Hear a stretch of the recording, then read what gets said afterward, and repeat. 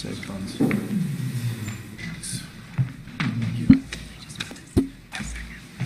That's good. I just don't want the ball. Yeah, I'll stick it under here. While those are being passed out, I would like to acknowledge also school committee member Teddy Terrello is here. Extras. I think Leanne's got them over there. I gave him, oh, actually, I'll give one to Mr. Terrello. I did not.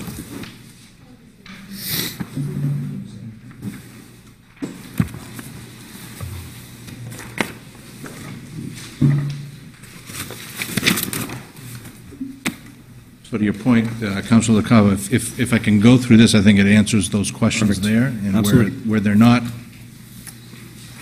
directly answered, I have the extras at the end, so I'll hopefully go through that. You okay? Thank you. Absolutely. Okay. So thank you all for giving Leanne and I the opportunity to be here. I want to thank the members of the school committee for joining us today. So I'm just going to take a few minutes to walk you through really focusing on the fact that what you have in the budget book that was sent over from you is a different number today than it was when that book was printed. Sort of walk you through why and what the process was to get us to the new number, which I'm pleased to say is in line with the mayor's recommendation to the city council. Would you please speak up? Oh, I'm sorry. Thank you. So I was saying that the new number that you have in front of you is, I'm pleased to say, aligned with the recommendation by the mayor to the city council. So I won't go through each of these pages, but on page 2, those are our strategic priorities for your reference, and that's what we generally use to sort of guide our work in the district. If you look at page 3, though, we have sort of one overarching priority that has come into play over the past couple of years, and that is sort of addressing, and I put it in quotes, the post-pandemic, because I don't really know when we'll exactly be in that post-pandemic era, but the post-pandemic needs of students. So over the past couple of years, we've seen needs increase for students, particularly around social emotional health and well-being, and students that are receiving special education services in particular as well. And we believe a lot of that can be attributed to the trauma that the pandemic has caused for families and students. If you look at page 4, these are some of the budget drivers that brought our initial budget in at a higher percentage than we typically do. And if you look at your book that was handed to you, that was a 7.33% increase in our initial request, which is higher than we typically come in at. And some of those drivers had to do with contractual obligations, which we have from year to year. We have seen a large increase in out-of-district tuitions. These are for our special education students that need services that we can't provide within the schools of Waltham. So they go to outside schools where they receive services there.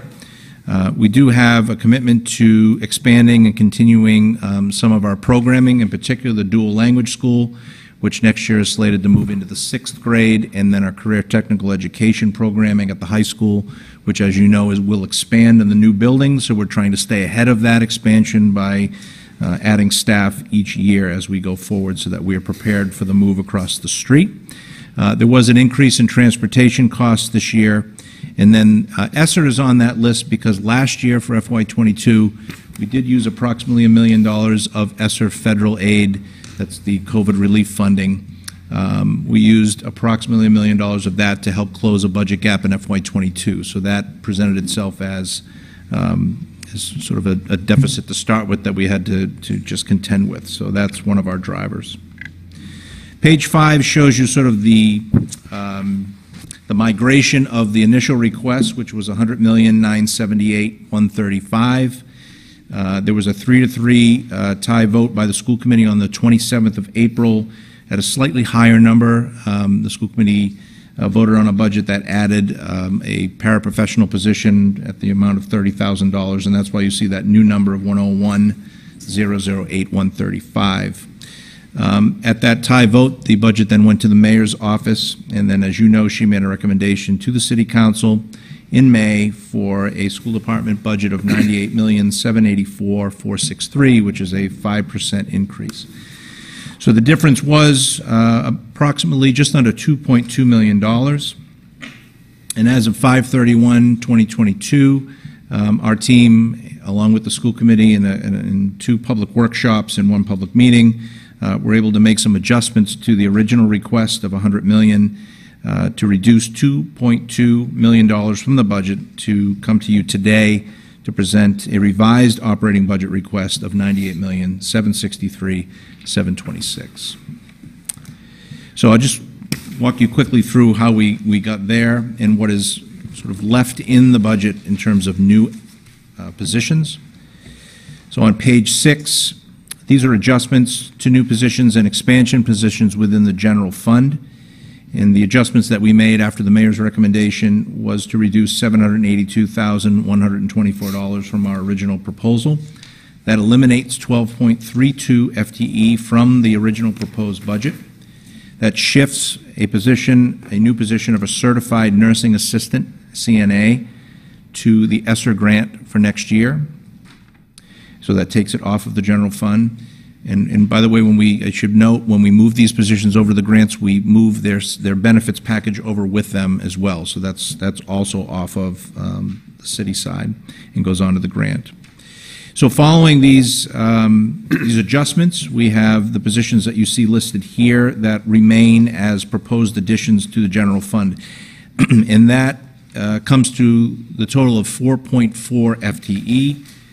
And there's some abbreviations here, so I'll make sure we all know. The DL is dual language teacher. That's at the Kennedy, so that's the 6th grade. That's where the 6th grade will be housed for dual language, and that's a 1.0 teacher, full-time teacher. We have 2 additions for career tech ed. That is a collision teacher, which is a 0.6 addition, and a culinary teacher at 0.6. And then we have some small adds here. We're increasing an evaluation team leader position, that's special education at dual language, which is, I believe, 0.7 or 0.8. The evaluation team leader will go up by a 0.1, closer to full time. Increasing a special education teacher at dual language by 0.4. And increasing a school adjustment counselor at dual language by 0.2, and increasing a school adjustment counselor at Stanley by 0.4, and then an adjustment to the world language program at Kennedy by increasing that by 0.6. These are not, other than the culinary teachers on the top that are part-time, the other smaller adds are adding to an already existing position. So we're not hiring a 0.1 teacher, for example, as an ETL at the dual language. We're adding to a part-time position that already exists. On page 7, additional adjustments that we made of $1.5 million is the recommendation to shift 16.25 FTE from the general fund to the ESSER grant. And I'll talk about those in a moment, but they are primarily around enrollment and some needs for program review. These are positions that we identified under those categories I'll talk about in a moment. Some additional savings through circuit breaker, a reduction of which, by the way, is a mechanism the state gives us for reimbursement around special education costs, unexpected special education costs. A reduction of a half-time position of fine and performing arts at the McDevitt School that is driven by student course selection and enrollment. Some additional cost savings due to retirement. So we put a number in the budget book back in November and December. Since then, now that number has become real, and we know that we can project an even higher amount of savings due to retirements. Reduction of 2 administrative support paraprofessionals, 1 at McDevitt and 1 at dual language, and the reduction of a 1.0 special education paraprofessional at Kennedy. These reductions that are here do not represent a loss of employment for any of our current employees. There are other positions that were vacant that they would move into, or they were taking advantage of retirements or resignations. So there were no layoffs in the scenario that you see here. On page 8, I provide you a little more detail around the 16.25 FTE that we are recommending we shift to the ESSER grant. 6.25 FTE were identified as potential reductions for FY24, not the current upcoming budget, but a year from now, due to enrollment. So we have some small class sizes at the elementary school that we really want to take time in the fall, the school committee and the school administration, to look at carefully to see if, in fact, those low numbers hold. And then if they do, we would recommend that these 5 sections plus the related music, drama, art, PE would be reduced in the FY24 budget. If we were to do that based on the numbers right now, it would bring class sizes up to about 21 in those sections. But again, there's some unpredictability around enrollment still with the pandemic sort of waning. We have seen enrollments sort of hold steady. They dropped, of course, during the first full year of the pandemic, but they've sort of held steady. Excuse me, Mr. Chair. Excuse me, Superintendent, please. Excuse me for a minute. Mr. Chair, I have a point of parliamentary inquiry. Could I ask the superintendent if he would define what ESSER is so that I have a relative understanding of what he's talking about in terms of what he's suggesting, please? Is it spelled out? I was just saying, President McMiniman, I don't know the acronym off the top of my head. Nice. What page was it? Thank you. That's fine. I'd like him to say what it is, please. Yes. Okay. And I'll have to read it off the page here. Thank you. It's the Elementary and Secondary School Emergency Relief. Elementary and secondary School Emergency Relief. Emergency relief. Correct. Thank you. Thank you very much. Yes, Thank you, Mr. Chair. It's become so familiar to us as the acronym that I don't spell it out. So that's what we recommend looking at in the fall for those reductions there. Similarly, related to enrollment is the potential of reducing a half cluster at McDevitt at grade 7 and a half cluster at McDevitt at grade 8. You may recall the budget a couple of years ago added a third cluster in all 3 grades at McDevitt School. The enrollment seems to be trailing off there now, and we may be in a position, again, want to analyze that in the fall, to reduce the 7th and 8th grade to 2.5 clusters each. So that would be the reduction of 4 positions at McDevitt potentially for FY24. We moved 3 positions over that are associated with the Challenge program right now, which is an enrichment program at the elementary level, only so that we could take time to study that program and make sure that it is delivered with efficacy and that it's an efficient model in terms of the number of FTE. And in a similar vein, the lab program, which is a intervention program for ELA, English Language Arts, at the middle school. We moved 3 of those positions over to ESSER to take the time to look in the fall about whether or not that is an effective use of FTE. So these positions have been, at least on my radar since coming in as superintendent. This is now my 2nd year, and we want to take the time in the fall to have a serious conversation as a school committee and school leadership as to whether or not we should be considering taking these steps to reduce those positions due to enrollment. I did provide you with enrollment information on page 9 and 10. We engage with NESDEC, the New England School, it's another acronym I won't know for you off the top of my head. They are an agency that provides us with enrollment information. And so their 5-year projection for Waltham for pre-K, for K to 5 shows a slight decrease over 5 years, and the same for 6 to 8. Almost 2.62% at the elementary and just over 2% for the middle school. When they gave us this report in the spring, NESDEC did note that, with a caveat, that the pandemic relief, they're still not sure exactly what's going to happen, particularly in communities that have students that enroll in large numbers that are new to the country, and what will happen perhaps at the border and how that could change enrollments in communities that tend to enroll a lot of students and families that come from outside the U.S. On the next page 10, you can see that the high school enrollment is sort of trending slightly in the other direction, according to NESDEC, with just slightly over 1% increase over 5 years.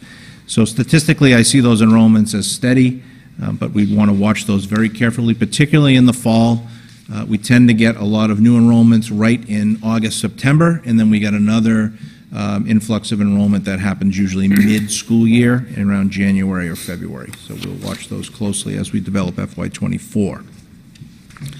On page 11 of the handout is sort of the add backs. So when we did the cut of the 2.2, or reduction of the $2.2 million from the original request, there were some positions that we pulled out that we need to add back, some smaller stipends that were removed because of potential new positions. So, for example, the math coach stipend, it's a relatively small amount, but that stipend was removed because we were asking for a STEM coordinator or STEM director at the elementary level. We pulled the STEM director off of the request, and therefore we need to go back to compensating sort of a lead coach to help support teachers with math instruction at the elementary level.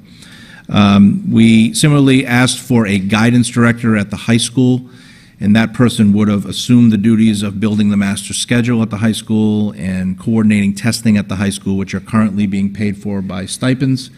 By pulling that position off of the request, we are requesting to add those stipends back in so that we have somebody to do that work. And then since the initial budget to now, we learned of additional, OOD stands for out of district, additional vocational out of district tuitions that were not known at the time of the original budget proposal. So these four bullets together equal an add back of just over $80,000. So on page 12, there's another sort of summary that shows you that we started at the number of $100,978,135.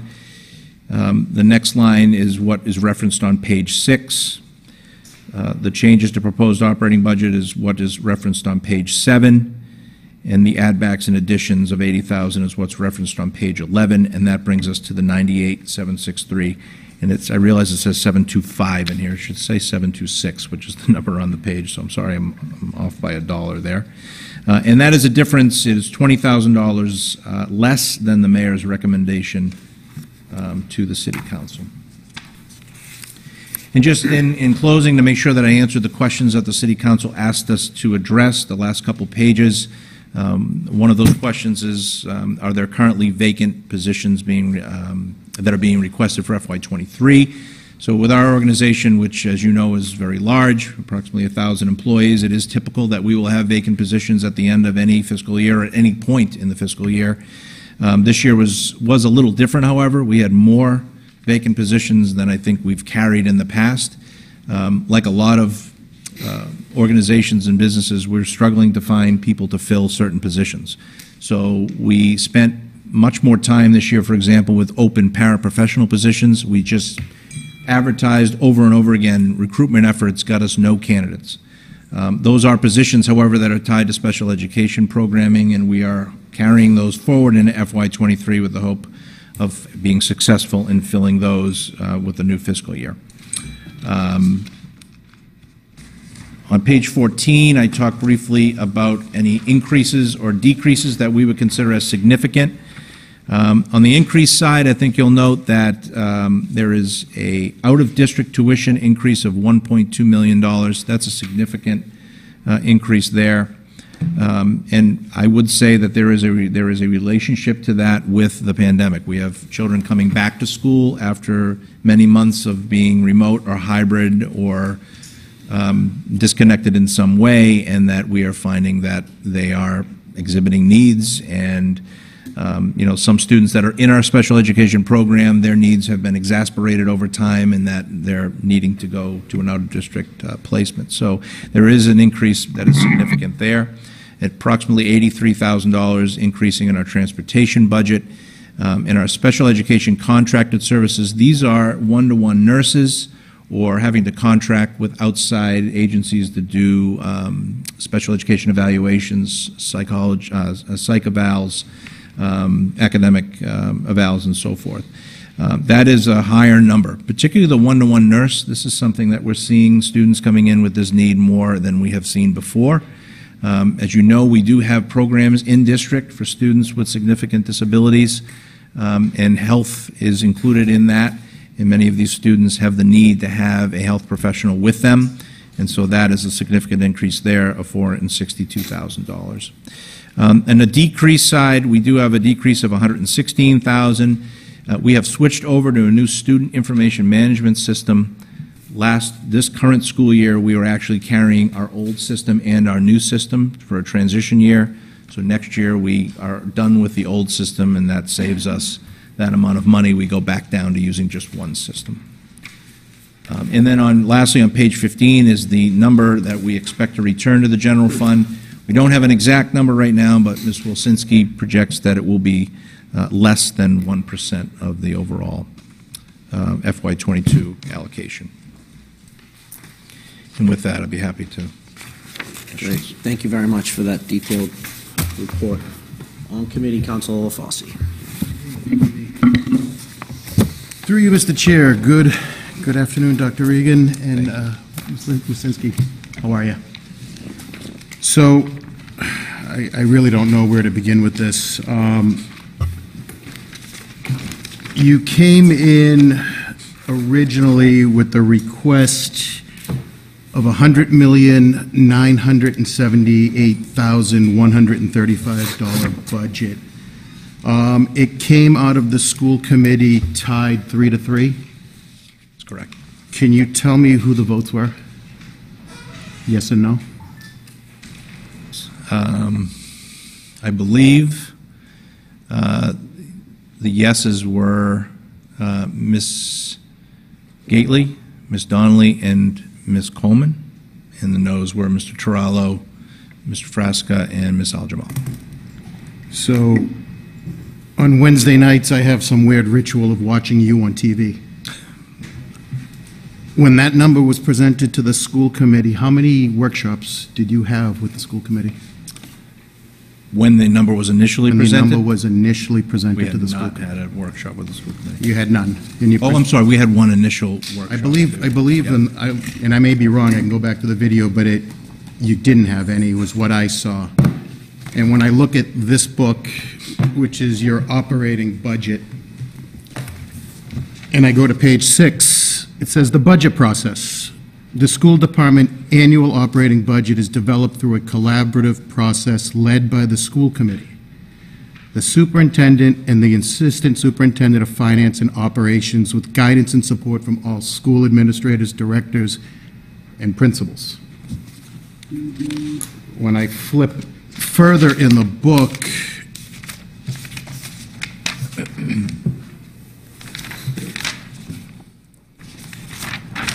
and I just lost a page, forgive me. On page 30, the budget process for all funds through a collaborative process led by the school committee, the superintendent, and assistant superintendent for finance and operations, with guidance and support from all school administrators, directors, and principals. It's stated twice. And I believe there was one more time that it was stated, but yet the budget gets submitted to the school committee with nothing. I had the great fortunes of reading about 400 emails, basically telling the school committee and the mayor to bring back the money that they really didn't have any control over until there was a request at the school committee to have a workshop, and your answer was you weren't aware of that it was an oversight on your part, and please forgive me. But now these members are being held accountable for a budget that they had very, very little say on. You then had a workshop, and the mayor, and the number came out of your workshop with that group, and I believe it came back out still at $100,978,000. Nothing got changed. So it was kind of, to me, that kind of looked like, you know what, I'll appease your request, I'll have a workshop, and thanks for coming, and here's my number. The mayor then took it and did what she had to do and gave you an increase of 5%. What was the increase of the city's revenue last year? I don't know that answer. It's in your book, I believe it was 6% we grew. And it was in the letter that we got that the city grew at about 6%. So a 5% increase to a 6% growth on the city is pretty fair, because I know in my household, if my revenue grows by 6% and I choose to spend 8%, I won't be in my house very long. There's an interesting page here. 2023 budget drivers. The schools are for kids. But your first bullet point is contractual obligations. Money. Where are the kids? Then it's out-of-district tuitions. Kids that are leaving.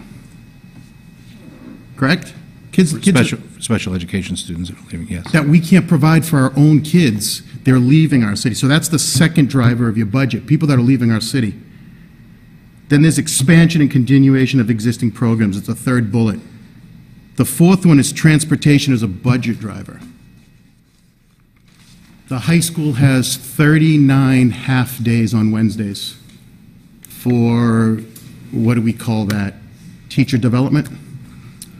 Yep, common planning time for teachers. That transportation budget is costing my city or our city $120 more per bus for 25 buses for 39 weeks to the tune of $117,000 to send the kids home early. But yet that's one of the drivers of the budget. So deductive reasoning says keep my kids in school, they're going to learn, I'm going to reduce my transportation budget, and I'm going to have more money for them. But we don't do that. It just seems like we're not putting the kids first in this budget.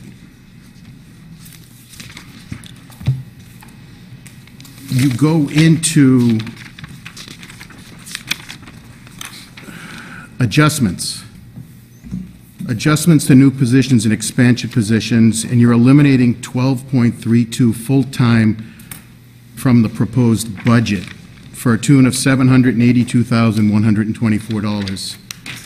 We go to the next page, and you're eliminating $1.5 million. To get to the 2.2, it's a shift of 16.25 full-time from the general fund to ESSER.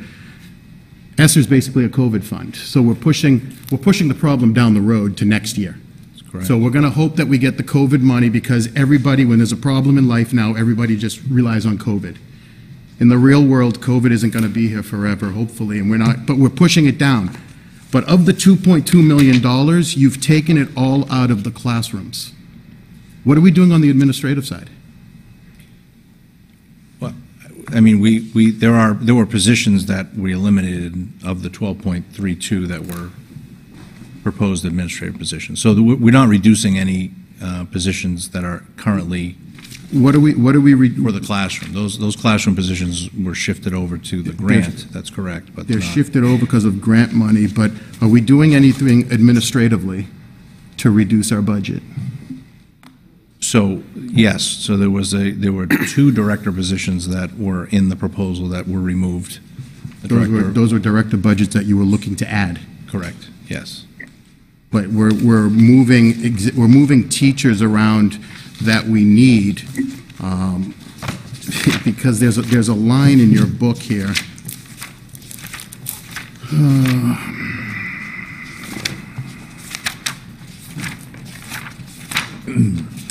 But it goes along the lines of that we're looking to retain and develop basically the best teachers possible. But yet your budget is moving people around and shifting them around, as opposed to finding money to keep them doing what they're supposed to be doing in the positions that they're at. So I'm kind of confused on how your budget is working.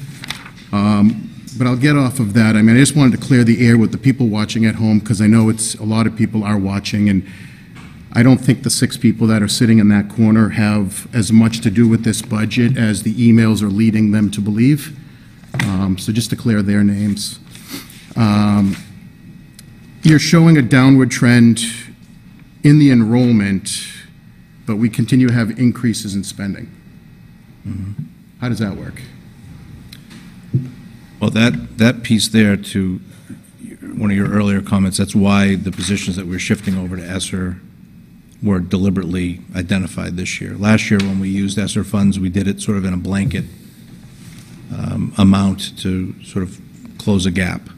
We are kicking the can down the road. You were right about that, by using ESSER again next year, but the hope is that we're doing it with a little bit more of a deliberate look, so that we know that those positions, to your point about enrollment reducing, that we are in a position where we should be seriously considering reducing some classroom positions. I know that's not a popular thing to say, but when you have class sizes that are averaging at 14 at the elementary level, you have room for reductions there in cost savings.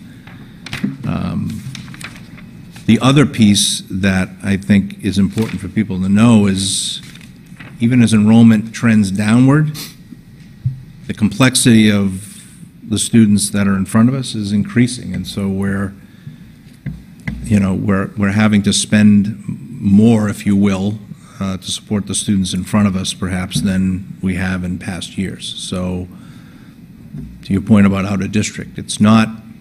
We have very good in-house programs for students diagnosed with autism. We have very good in-house programs for students that have significant medical needs, but those only can go so far. If you have students, for example, on the autism spectrum that have violent behaviors, and we can't keep them safe or the adults around them safe, then those students need to go to another placement. So it's not that our programming in-house isn't designed well to support those students, it's just that the complexity of needs is pretty significant.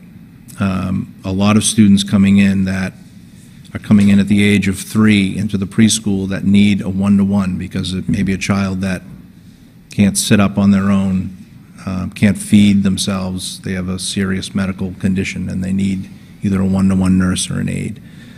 And so those complexities, I think, were not being seen at the rate that they are now in the past. So 1.2 million out of district, how many kids is that? I don't know that number. So we're saying it's about 120 out of district students, 120 kids out of district. which is relatively a low number for a district of this size. I will say, we do a good job at keeping a lot of students in district because of our programming. So, okay, so I go back, I found the line, it's on page 17, it says, retain, cultivate, and recruit high-quality teachers and leaders to stay in the system, which quite honestly I think is the backbone of the school. Mm-hmm. The system. You don't have good teachers, the kids are going to suffer. On the next page, you say, we want to retain, cultivate, and recruit high-quality teachers and leaders to stay in the system, but then you say we want to increase the racial, ethnic, linguistic, and cultural diversity of educators throughout the system. What does one have to do with the other? I want the best of the best. I don't care who they are. So that line just kind of stuck out at me. I want the best teacher for the program in this system. I see a lot of what goes on. I hear a lot about what goes on. I think you're willing to sit there and tell me that we admit that we do have problems in our system. One of the big questions that I have, and I get from a lot of people, is, are you able, you personally, are you able to stand there and retain your attention for 80 minutes? I believe I could, yes, but that's me. Now, can you retain your attention there for 80 minutes with 3-minute breaks and do it 4 times a day for 180 days a year? I have not tried that, so it's hard for me to answer that question. I'd challenge you to do it, because the answer to that, quite simply, is no. We openly admit that our kids have attention deficit issues. They can't focus. But yet at the high school, we're implementing a 4-block period, 80 minutes long. Is that proving successful for the students? And I'll even go the other way, for the teachers. Can the teachers keep a class focused and entertained and educated for 80 straight minutes? Well, I mean, theoretically, yes, that schedule has been proven successful in schools around the country. I will say that that is not our final schedule. That schedule was supposed to be a pilot for this year. Mm-hmm. We were unable to come to an agreement where we could get a different schedule in for next year. And so, due to time constraints, we extended that into the following school year. When did you, as the superintendent of Waltham Public Schools, realize that schedule was not the ideal schedule? So I would say, so last year we were mostly at home or hybrid. So it was really hard to assess the effectiveness of that over the fact that kids were learning from a computer, right? So it was hard to separate those two out. Yep. So, as the year went on this year, I mean, we were probably about midway through when we had some options put in front of us there was a committee of teachers and admin together at the high school that were looking at the schedule. They presented us with multiple options. The data that they gave us, which was surveying students and faculty, showed that there was a general consensus that the longer blocks, I'm not saying 80 minutes, but a longer block was preferred. When we got to the table to talk about different options, it quickly became evident that we weren't going to be able to get one of the options that was looked at without impact bargaining, which we weren't in a position time-wise to do for this coming year. So we made some modifications to the schedule for next year with the timeline of getting a new schedule in front of us before we get to the, very far beyond the calendar year of, of January, so that we know what we need to do to adjust and build that schedule, because it starts in February, March of starting to build the schedule, so the timeline gets very tight. So when you say impact bargaining, what do you mean? So we would have had to sit with the union and negotiate changes to working conditions related to the schedule. So it goes back to budget driver number one, contractual obligations and not the students. It does, but unfortunately, To not come up with the schedule, what I hear in my life is pre-COVID. What was the high school schedule pre-COVID? It worked, didn't it? I can't answer that. I wasn't here at that time, so I don't. I hear mixed things from people about that schedule, but I wouldn't. It was the schedule at Waltham High School for the most part since the creation of Waltham High School in 1970. So my non-educated opinion is it worked. But you're telling me that you and your staff and all the people that you collaborate with for the budget couldn't sit down and say, well, what did we do 3 years ago that may have worked? But yet we're going to have yet another class of students just go through a system that doesn't work, and they fall off the edge and they say, well, good luck. We'll figure it out with the next group, hopefully. But who knows, you might not have enough time between now and next year. You know, I sit here and I know the schedule stinks. There's many people in your building that know the schedule stinks, and they can tell me over a beer. But you worked with guidance and support from school administrators. So they're either lying to you or you're not listening. But yet we keep doing it. Other problems, are we an open campus? Is that a Is Waltham question? High School an open campus? It is not. It is not. But yet, prior to the shooting in Texas, that was a tragic event, we didn't have anything. Our answer to Uvalde was we now have two teachers driving around in golf carts, basically corralling students as they leave the building. That's our security measure, and only because there was a shooting. Prior to that, it was come and go. You know, and they're going to hate me for saying it, but I know my kids go to the school. I see it. Why are you home? Well, I don't have a teacher. Well, what's your plan when you don't have a teacher at the high school? Well, Dad, I get to go to the lunchroom or I get to go to the cafeteria and sit there for 80 minutes. What do? Nothing. And then we have Hawk Blocks, which is another study group. All it is recess at a high school level for 80 minutes. And we're teaching these kids towards a 180-day school calendar because that's what the state requires us. But is it 180 days of attendance? Or is it 180 days of physical work in the classroom? I think you know the answer to that one. But it seems like the kids are out of school more than they're in the school. You know, I don't know if the general public hears it, but I mean, I hear of the fights that go on, the sexual assaults that go on, the violence, the vandalism. I mean, story is, I think in the McDevitt, somebody threw a floor washer down the stairs. $12,000 machine down the stairs. There's certain hallways within the high school that are unoccupied classes. Do you know what goes on in those dark rooms? I bet you do. But do the people on camera know? I doubt it. You know, and it's graphic, and it's sad. These kids are in high school, but they're left to just run amok with sexual misconduct, swearing, vaping, drugs, and they just come and go. But we've got a budget of $100 million based on contractual obligations, out-of-district tuition, but not the kids in mind. You know, the email also goes on and says, you know, school committee and mayor, please put our children first. Like, we haven't done that. We gave you a check for $374 million. We're building you a state-of-the-art school.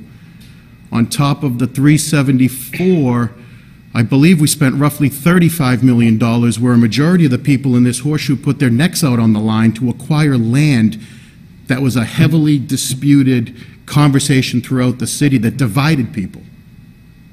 So right there, we've over $400 million. We then further went and spent $4.5 million on One Balm Ave and immediately transferred it to the care, custody, and control of the high school for an agricultural program. Well, from the looks of it, are you going to be able to get any teachers that are going to teach agriculture? We'll see. I then approved $8.1 million to the school budget to renovate Larry Field. So we've given you $440 million without batting an eyelash and said, here, it's for the good of the kids. But then I get attacked because we're not doing enough. But then I see the products that are coming out of the school and I'm saying, what are we doing? $400 million. You know that old expression, you put lipstick on a pig, it's still a pig. And I'm just afraid. I'm just afraid of, you know, what the kids are missing out on. And I don't blame the teachers. I really don't. I mean, they're there, they're working hard. I don't think they're getting the support. But I do have a question about that. In their contract, the teachers have contractually, I believe it's 50 minutes of prep time daily? The contract, I don't think it gives the amount of time, but it talks about a period of day. So yes, it's period of day, which roughly, which ironically, the number comes to me at 50, and that comes from people within your school administration, which leads me to believe that the old schedule was 50-minute classes. So we do have a formula of what the classes are. But when they have an off block and they have 50 minutes of prep time, what are they doing with the additional 30 minutes that contractually they're supposed to be doing other things? Are they monitoring halls? Are they monitoring bathrooms? Are they substituting for other classes? the answer is yes to those. They are? Yes, yes. They but should, or they are? They are. There is a duty schedule up there. What I can't answer for you is how efficiently that is used. That is something that the principal and I have spoken to each other about, that I don't believe the year started with them utilizing staff in a duty schedule the way they should have. And that was a problem at the beginning of the year that sort of set this in motion. I think there is more time contractually that they can be assigned to. Well, I don't talk to the principal, but I do talk to other people within the schools. It's still a problem. It's not happening. Like I said, the kids are just kind of doing whatever they please. In this budget with all the numbers, what's in it for substitute teachers? I don't know what the line is. The amount for subs. It's about 200,000. It's roughly $200,000. $200,000 per year Yeah. for substitute teachers. So if I were to take, and the book tells me that the average teacher salary is $84,659, so that's going to get me 2.1 substitutes. Is that $200,000? How much does a substitute get paid? About $100 a day. So Would you do that job for $100 a day? No, I would not. No. That's why we have a hard time finding substitutes. So if we're trying to get a substitute for $100 a day and we can't, and our solution is to send the kids to the lunchroom or the cafeteria, wouldn't we reevaluate the budget and say, what do we need to do to get a substitute that's going to actually teach the kids? Yeah, I mean, the pay is one thing, but I mean, we're not out of the ordinary in terms of our sub pay in comparison. But we are to out of the other ordinary. communities. We're having a hard time finding people to do it for a number of reasons. One is the pandemic. A lot of our subs were older, retired folks that, when the pandemic started, were not comfortable coming into the building for obvious reasons with the virus. We have not brought many of them back in. They're still not comfortable coming back in. So yes, sub coverage is an issue. When a teacher gets COVID now, it's not like a cold and they're out for a day, they're out for 5 days. So that just exasperates the amount of time that we have coverage issues, and that's at all schools. I know your focus now is on the high school, but that's at all schools. They're struggling with that.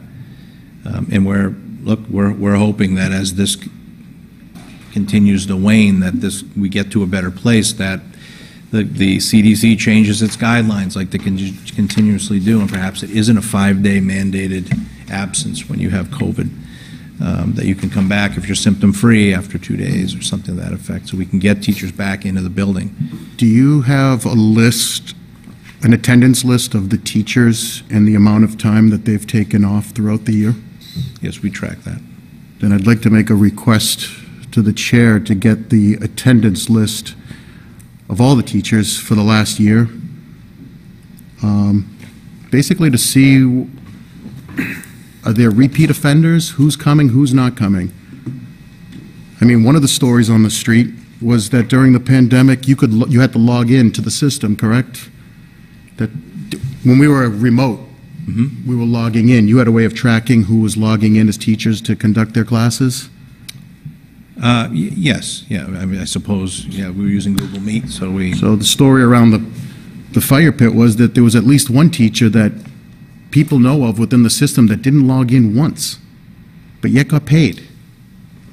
Not once, which means that they didn't teach the class for one single day, but yet they're part of the budget, and we can't get teachers, and we can't get substitutes, and the kids are going home.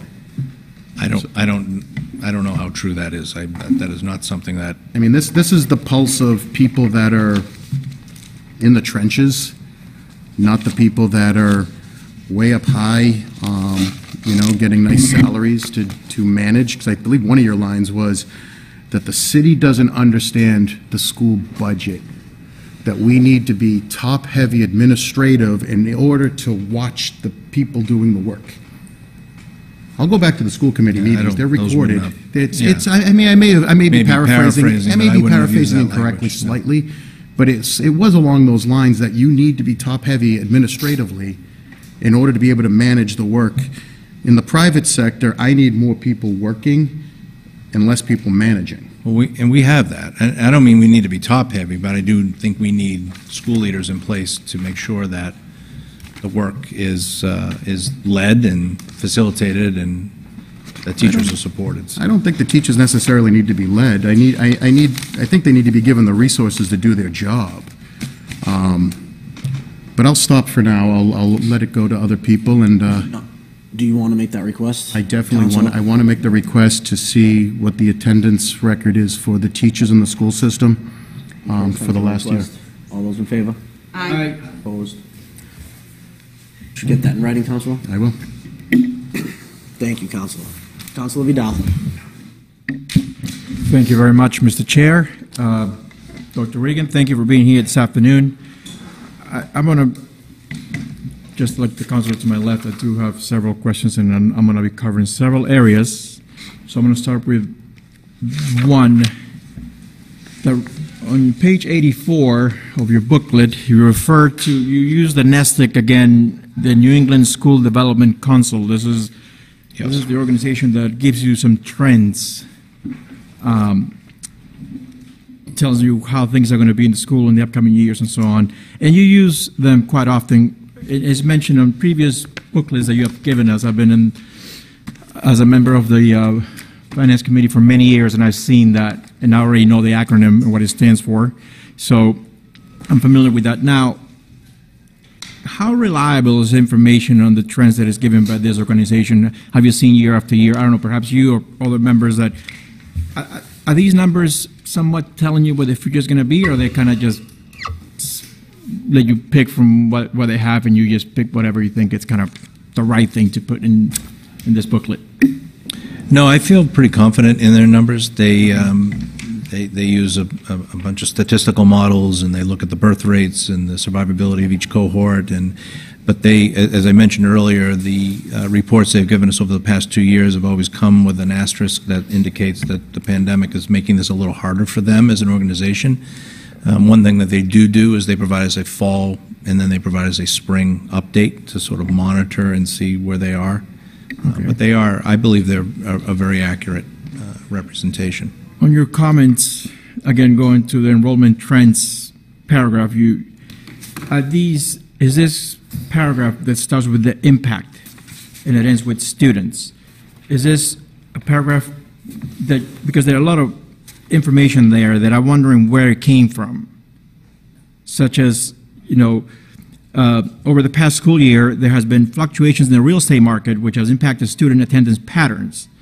And I want to know where that statement came from and what data do you have to say that, yes, there has been real estate market fluctuations, therefore the attendance in our school has dropped from what I'm seeing on the following paragraph. Yeah, that information comes from the NASDAQ report. Okay. All right.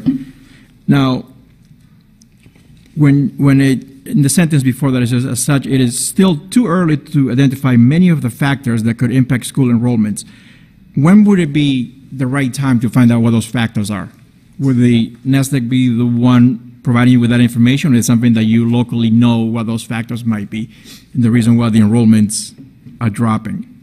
So we would rely on NASDAQ heavily to help us track the enrollment trends, right? So those factors included, like they're sort of also monitoring population growth and not just in Waltham but across the state and the region, and using that data to help inform individual communities with their projections. Okay. I don't know when they'll get to a point, though, where they'll feel like things are back to quote-unquote normal and they feel more confident like they used to pre-pandemic. Okay. Now, the same comments that you brought in from NASDAQ from the 2022 budget, and I have all these books lined up in my house, and I review them before I come here. And perhaps you don't have it in front of you. If you do, great. If you don't, that's fine. But you gave us a breakdown of how many students went to private schools and how many were being homeschooled. Yet I don't see that sort of data here unless it's somewhere else. So that was in page 109 of the FY 2022 budget, it talks about this year, 60 students transferred to private schools and 40 students enter homeschool, and we anticipate their return after the pandemic ends. I imagine that was not NASDAQ, it was you guys, because right. Unless NASDAQ knows the data. No, that was us. Okay. And I don't know if that was in FY21 or if what Leanne and I are thinking is that was added in 22 because 2022, exactly. That was a year where we saw a pretty significant shift of students due to the pandemic going to private and homeschooling options. Now, based on that, have you seen this so mentioned anticipating the return after the pandemic ends? Are we still under the pandemic kind of umbrella? Some have come back, but they have not all returned, no. Okay. So, and I think that is why you're seeing the trends changing direction from where, pre-pandemic we were talking about enrollments going up slightly, and that direction has changed. So all of those students have not returned. Will you happen to have the data that you can share with us about how many students of these students, the 40 students that enter homeschooling, how many of those have come back? Do you happen to know any sort of data, or if that number has increased? Any sort of? So we can tell you how many students we currently have that are, in private and homeschool. We have that. Could I make that request, Mr. Chair? Can you just clarify that request? Sure. The request is to get an updated number of students that enter the homeschool scenario to go back to regular public schools. You've all heard a sense of that request. On that request, all those in favor? Aye. Opposed? The ayes have it. And could that please come in writing, Councilor Vidal? Yes, you got it. Perfect. Thank you very much. All right, so next year, God willing, I'll still be here. All of us will be here, healthy, I'm going to be looking at what the NESTEC has to say about the enrollments again, because it's an interesting pattern if you go year after year and how much it fluctuates. And it makes you think twice about the data that they're providing you. I think sometimes I understand your forecasting is not meant to be accurate because you're forecasting the future. Something how weatherman gets the amount of inches of snow we're going to get. I think you're also, but there has to be some sort of a guide or a percentage that tells you there's a point in which you say this is enough. These numbers are not really that accurate. And I've been seeing a pattern like that. And like I said, to the point in which I know what NESTEC stands for, and there are a lot of acronyms in your book. So it's something that I'm going to keep an eye on. Hopefully, God willing, I'll be here next year, be able to go over those numbers with the school department. Now, to another part that it was also brought up last year, and we bring it up again. It was the excitement that I had and the happiness that I had in which the school department was creating the Waltham Opportunity Institute. And I was very happy that took place, but it failed. It was a failure. It didn't even last the whole year. And my question to you is, why did the Waltham Opportunity Institute fail? Why did it fail our students? I think we tried to create this program, Councilor Vidal, without having a budget impact. And as a result, we didn't have the components we needed in place for it to be successful. I regret to say that, but I believe that's the case. When you look at other districts that do programs like this, they have dedicated administrators that are leading it with teachers under them, and it's almost like a school separate or a school within a school. And we did not have the funding for that structure, and we tried to do it by shifting some funding that we had in other places over, and it turned out to not be enough. So the teachers, for example, who were getting paid at their contractual hourly rate, this was a very difficult year for them. And I think they felt as the fall was going on that this was becoming unsustainable for them. And I understand. We're seeing that across the board with teachers who are, struggling to sort of do the extra and to be, even if they're compensated, they're really struggling after 2 very difficult years. So those different components of WOI, like on the surface, I believe they were there, but it was an attempt to do this without having a significant impact on the budget for FY22. And when we look back at it, I think that was, it was a good attempt, and I appreciate the people that put the idea together, but that we didn't have the resources that we needed to make it as successful as we wanted it to be. And that's a serious concern to me, because this goes into what I bring up every year when I'm reviewing the budget for the school. Obviously, we spend money. We spend a lot of money, millions of dollars, to support our kids. And I bring this up, and nobody brings it up but me, our dropout rate. And I'm going to go over those numbers for everyone who's watching, because this is very important. These are the Waltham students, the dropout rate. I'm going to start 2018, I'm going to start. State average, 1.9%, Waltham, 4.5%. 2019, state average, 1.8%, Waltham, 3.5%. 2020, state 1.6%, Waltham 3.8%. 2021, state 1.5%, Waltham 4.1%. That's an upward measure. And you know where I want to see that? I want to see that on page number 4 of your facts and figures. Because the same time that we're talking about how the average teacher salary is $84,659, and the per pupil expenditure, average all funds, is $21,571.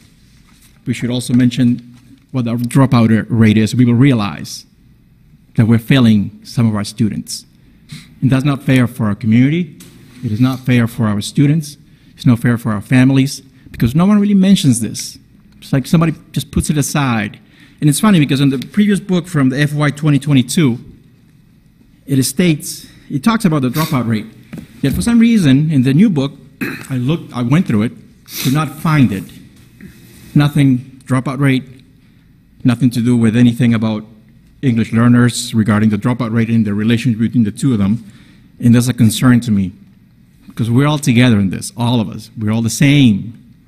We're all the same people. We're in this beautiful community. And we should care about for the person who's going to Harvard the same way we care about the person who's trying to make it.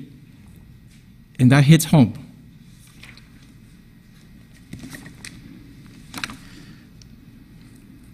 That's all I got for you now. Thank you. Thank you. Thank you, Councilor Vidal. Next, off committee. Me? I'm going off committee. Oh, sure. I thought you meant I'm off committee. Cool. We didn't like that, huh? No, she's next. Councilor LeBlanc. Thank you very much, Mr. Chairman. Thank you for coming in, Dr. Reagan, and thank you to Madam President for indulging me. I'm going to piggyback slightly on the other councilors and then go in a slightly different direction. How many high school students do we currently have? Roughly 1,700. It's just under that, I believe. 1,700. And do you happen to know our college-bound senior rate at this point in time? I don't have that in front of me. I'm sorry. I have a figure that's pretty close, around 50%, and it goes up and down year to year. And so one of the questions I have is, in the upcoming budgets, so right now, one of the line items that the council from Ward 1 went over is we send some of the students out of district. And when we open up the new high school with the CTE programs, is there going to be a reduction in the amount of out-of-district students we send? So are you referring to students that are out of district at other career technical ed programs? Anything that we can do in-house at the new high school that we won't have to sort of outsource. Okay, so it is likely that, because we're adding CTE programming, that we may see a reduction in that particular type of out-of-district tuition, like students going to Minuteman Tech, for example, or another school like that. The new school does not have additional sort of special education programming, like our task program or our connections program. Those will still be there, but we don't have new programming that's coming in that necessarily will address As those far as the CTE programs, if there is a program at Minuteman Tech that Waltham does not offer and not one of our partnering schools, we then have to outsource it and pay and send a student to Minuteman Tech for that program, correct? Correct. They do need to, now that we have an exploratory, they do need to go through the exploratory program here with us. But as we add HVAC, for example, which is coming online in the new building, a student that wants that program doesn't need to go out to another technical school. They can stay in Waltham. And do you know, CTE programs have a higher operating cost. Do you know what that number is offhand approximately, percentage-wise? I don't. I think it's about 15% higher average, and you can find it three different. You can find different percentages if you look around far enough. But and the reason I'm pointing that out is, if we have an approximately 50% college-bound senior rate, potentially we could have. What would your approximation be for CTE students? 50%. In the new high school, how many students do you think will take the CTE program? So that's cosmetology or that's hard to project. I don't think it would be as high as 50%. I mean, I think it would certainly be great if we had at least that much participating in some level of the program. That's the idea. There's going to be more integration. I think the question is hard to answer because I don't know if we're talking about students that are fully in the program to sort of go through, or kids that are taking it as a part of their overall high school experience, but they're not looking to end up with a certificate or other credential at the approximately 30%. That could be. I don't have that information. I'm sorry. All right. I covered that. And the reason I wanted to point that out is, as we're talking budgets in future, and one of the reasons I want to ask what the cost savings we could look into the budget for what would be done in-house. If we have 1,700 students in the high school and 30% of them go into CTE, that has a 15% higher cost of operation, the CTE programs. We're going to see an increase in our operating budget in the new high school. I think that's fair to say that we will see an increase in cost because with the additional CTE programming, we will need staff for those programs. And yes, there is a higher cost to maintaining those programs. So I would assume that their B accounts for those programs would increase as well, or would come to fruition. So again, if it's a new program, we currently don't have any funding for that, so we're preparing for that. They have stock costs, whether, HVAC has material costs, cosmetology, or it's the cooking materials for culinary. So they definitely have a higher operating cost in addition to trying to entice teachers from out of the trade, which also has an additional cost. And the reason I'm going through this is I spent 20 years on the advisory committee at Minuteman Tech. And I also went down and was on the advisory committee when they opened up Somerville High. So as far as the voc ed, I've been at it a little while. I don't know if you know, does that look familiar? It does, yes. I That's can't mine. read it, but I assume it's your Okay. license. That's my secondary vocational education, Mass State certification for teaching. It's not current, I let it lapse, but, and the reason I'm pointing this out is I'm worried about as we come through, if we have budget shortfalls, as the council president had pointed out, and I know we saw a transfer from the general funds. We got a communication for an approval. We had a shortcoming of our, I think it was our hotel rooms, some of the tax money. We had a couple $1 million shortfall, and we transferred from one fund to another. And I don't know if you've had any contact with Somerville High to see they're a similar CTE, smaller community, but they've had some struggles. And currently, right now, their HVAC program is not open, is not operational because they don't have a teacher. Right. And as I look at the percentages, Waltham High, as the at-large counselor had pointed out, has $21,000 per pupil in Waltham. Approximate numbers. And I'm going to read to you what's below that. So as far as per pupil dollars amount, below that, Blackstone Valley Regional Technical High School, Montaukett Regional Vocational High School, I think I butchered that name, but Tri-County, Bristol County Agricultural, it's a charter school, Greater Lowell Voc Tech, Whittier Voc Tech, Minuteman Voc Tech, all spend less dollars per pupil in vocational technical education or CTE programs currently than Waltham High does.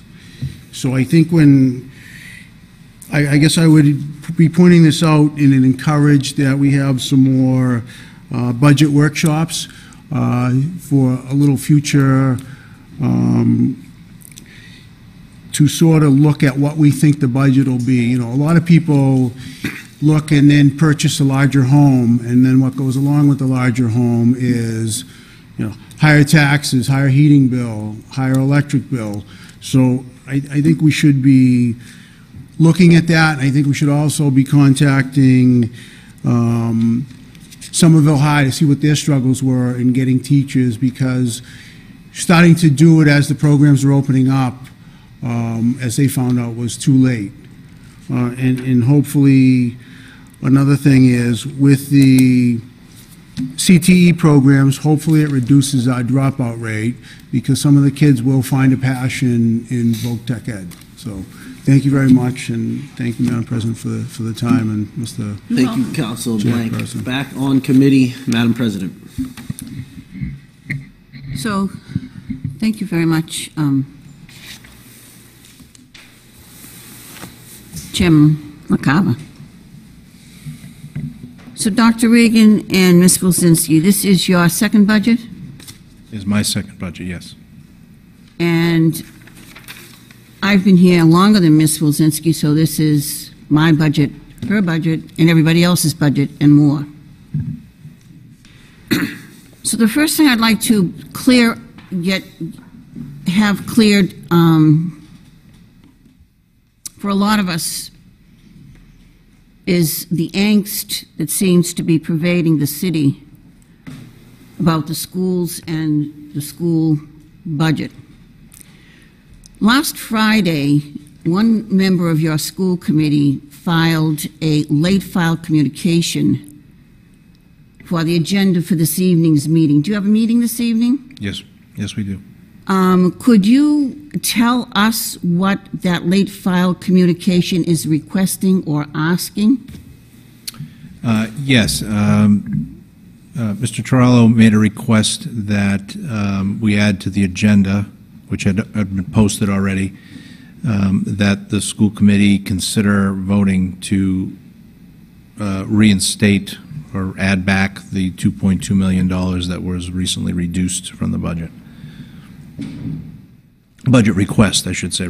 So do you know the process? So that's a request that the one member of the school committee has the right to make in a late file communication to an official meeting of the school committee. I consulted with the chair, and that's the process she asked me to follow, to add it to the agenda as a late file communication. So it's on your agenda for tonight? As a late file communication, correct. But it's on your agenda? It is, yes. So let me do a hypothesis, a little bit of hypothetical here.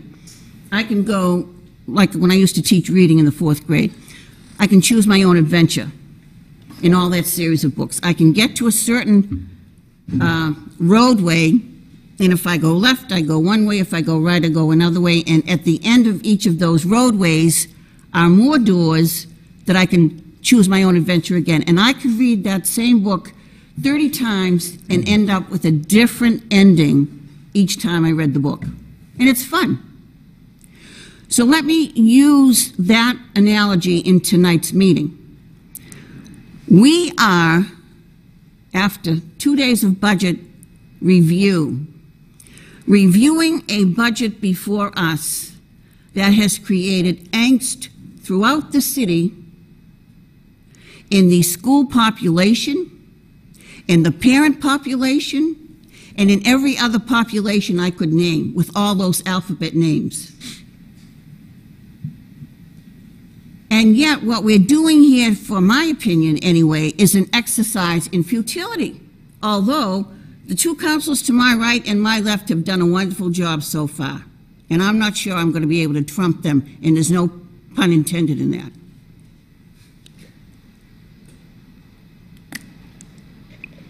So if we get to whatever we're doing here right now, and whatever end we get to, I'm not even sure what's going to happen here. And then tonight, the school committee has a regularly scheduled meeting at which they have a late file communication that will be reviewed. And I'm assuming the request to restore that money will be acted upon. So let's choose the adventure that, let's say the school committee votes this evening to restore the $2.1 million that the mayor cut in this budget 2 weeks ago. What happens then? To be honest, Madam President, I'm not sure what the next step would be. Why don't you know that? I would look to the chair to give me direction on that. But why wouldn't you know that? You're the superintendent. I am. I'm just speaking to what the next step would be, whether that means that the school committee, that the mayor then has to come back and request on behalf of the school. So you don't know the process? I do. Well, this is unique to me. This part of the process is not, too, so I don't know This is the first in 40 years I've ever gone through anything like this, just as unique to me. You're a freshman, I'm a veteran. We're both looking at this a very, very same first time ever. I know the process. It's an embarrassment for me. I got yelled at by the mayor last week when she called me to tell me that, yes, the city council can add back to the school department budget. Why? Because I voted for that back in 1987. I had to go back and find out what that meant. And I know exactly what it means. It's very complicated, but it could very well happen. And so tonight, so what happened in 1987 is this. Let me back up a little bit, because I've been here a long time, but I've been in education just as long. So in 1981, there was a Proposition 2.5 that went on the ballot in the state, and it was passed by the voters to keep the property tax values in every city and town across the Commonwealth from absolutely going bankrupt. And it's done that every year since 1981. But then in 1993, there was a joint venture by the Massachusetts General Court, the State House, to enact a 278-page educational reform bill. I will get to that in my questioning. I'm not there yet. I will get to that. In 1987, the General Court saw fit to allow local option for any community to adopt a section that would allow, not under Proposition 2.5, but that would allow the community's legislative branch, us, to add money back to a budget that had been cut, no more than that, but add money back into a budget that had been cut or reduced by the chief executive. So now what happens tonight? If the school committee votes whatever it is, maybe they'll go 3 and 3 again. I doubt it. But I think it very well might pass that, and this is a blame game now. That's what it's coming out to be, is a blame game. Do you blame the mayor? Do you blame the school committee? Do you blame the city council? Teachers, send me 675 that go into my spam, 675 emails. Blame anybody. Because there's not enough money. Well, that's life. There's not enough money for anything. That's why we have budgets. So tonight they vote to restore the money that the mayor cut. So then that vote comes back to the city council. And then we need to make a decision whether that money should be restored in the original budget as it was proposed or not. But there are problems with that, and I'm going to have our auditor explain exactly what would happen if, in fact, we voted to restore that money, and it needs 2/3 or a supermajority of the members of this body in order for that to happen. Mr. Auditor, could you explain exactly what would happen if we were to do that, please? Well, I think there are 2 scenarios. One is that if the city council wanted to keep the mayor's recommended budget at the $312+ million and restore the $2.2 million, it would mean cutting an equal amount off the city side. If the city council wanted to restore the 2.2 and go above the $312 million budget, it would mean increasing the tax levy from a $10 million increase to a $12.2 million increase.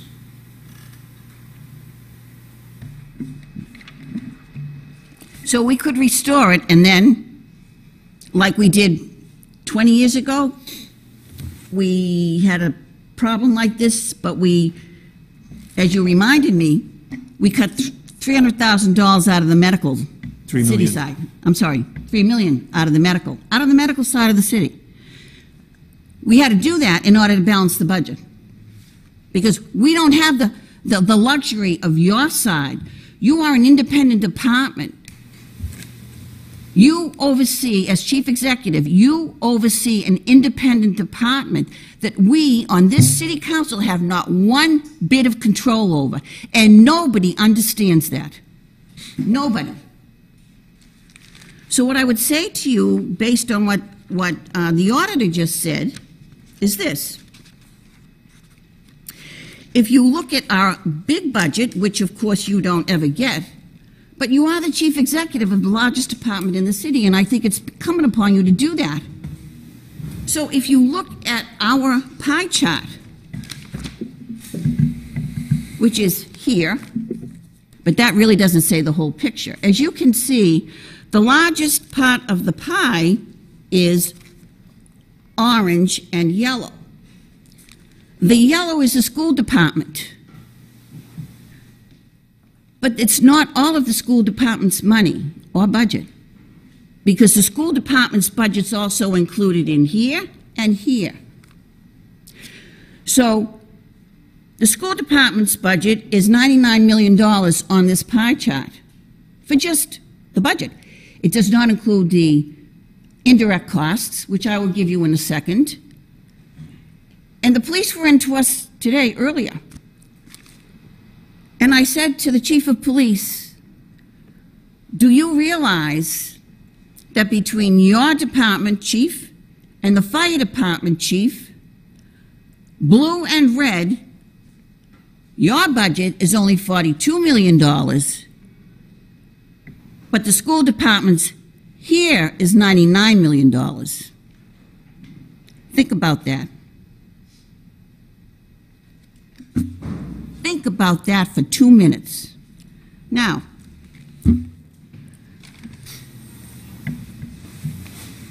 your budget, I go to the next page. I don't think you've probably ever seen this page. But I'm going to make sure next year, if I'm here, that it goes to the school department, because I think the school committee needs to think about this as well. So,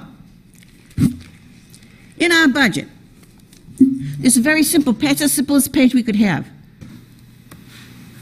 City of Waltham, city versus school comparison, FY 2023.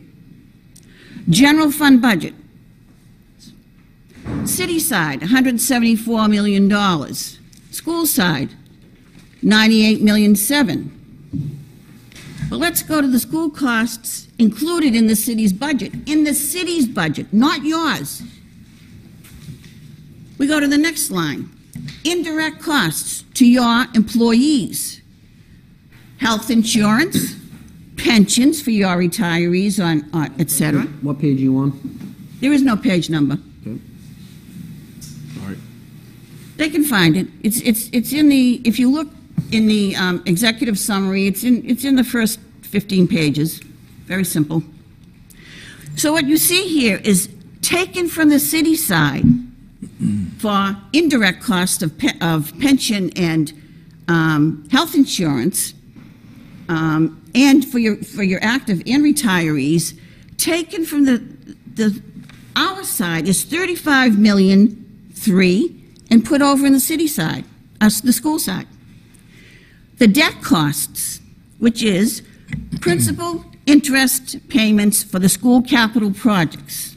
And I will remind you, we have 3 more years and we will have paid incredible. We will have paid for 8 brand new schools, unheard of in the Commonwealth of Massachusetts. Why? Because we are all pretty fiscally prudent. That's why. We actually have 8 new schools built, all paid for. Unheard of. So, on that side, the debt cost for those things is $11.1 million transferred over to the school side. $11.1 million. So you get down to the bottom line is this. In the general fund budget for next year, proposed, $127.8 million for the city. $145 million for the schools. So we are running the city side of the budget with 48% of the money. And 52% of the money goes to the schools. Now I will start with my questions. With that backdrop.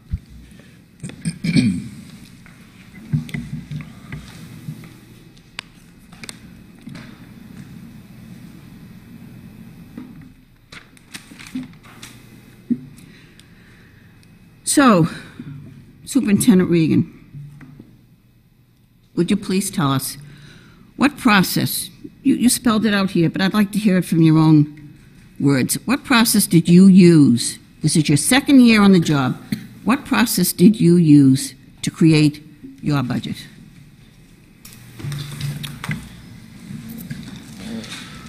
We started in late October, early November by engaging with, well, we did have an initial meeting with the school committee to set budget parameters.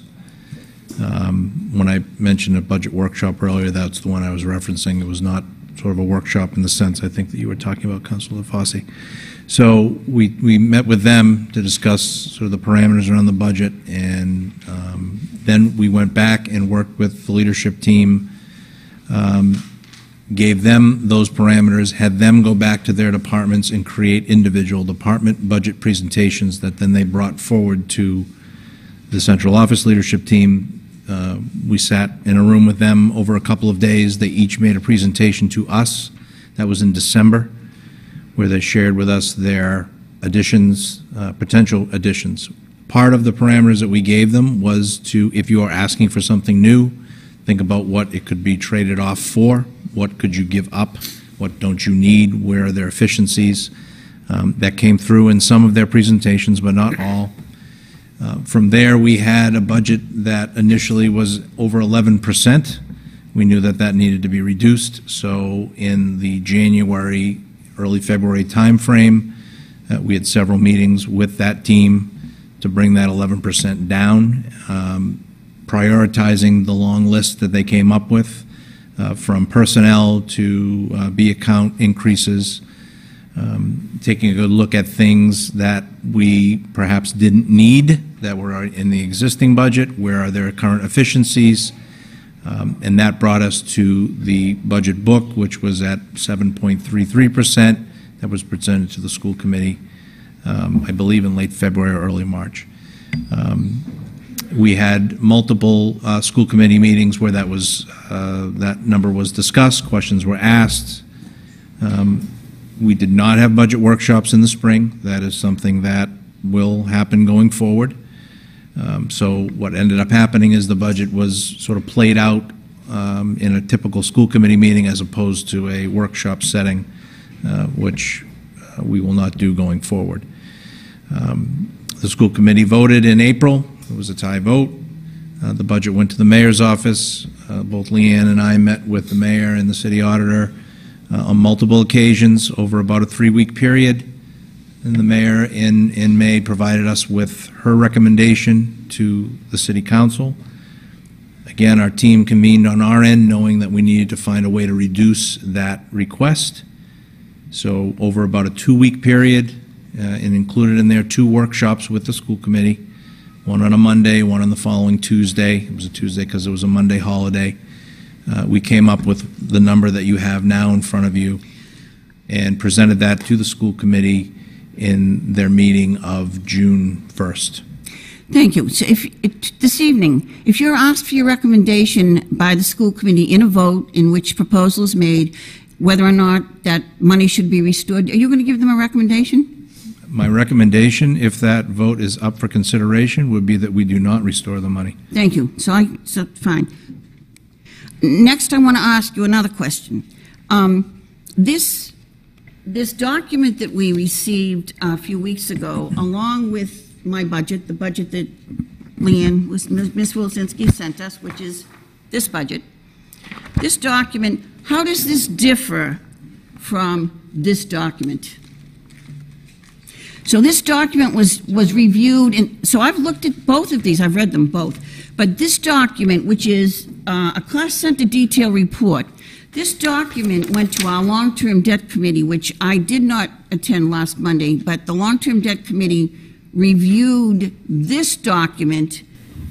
This is, again, in my recollection of doing things like this, this has never really happened to us before, so I'm not sure what the difference is between this document and this one.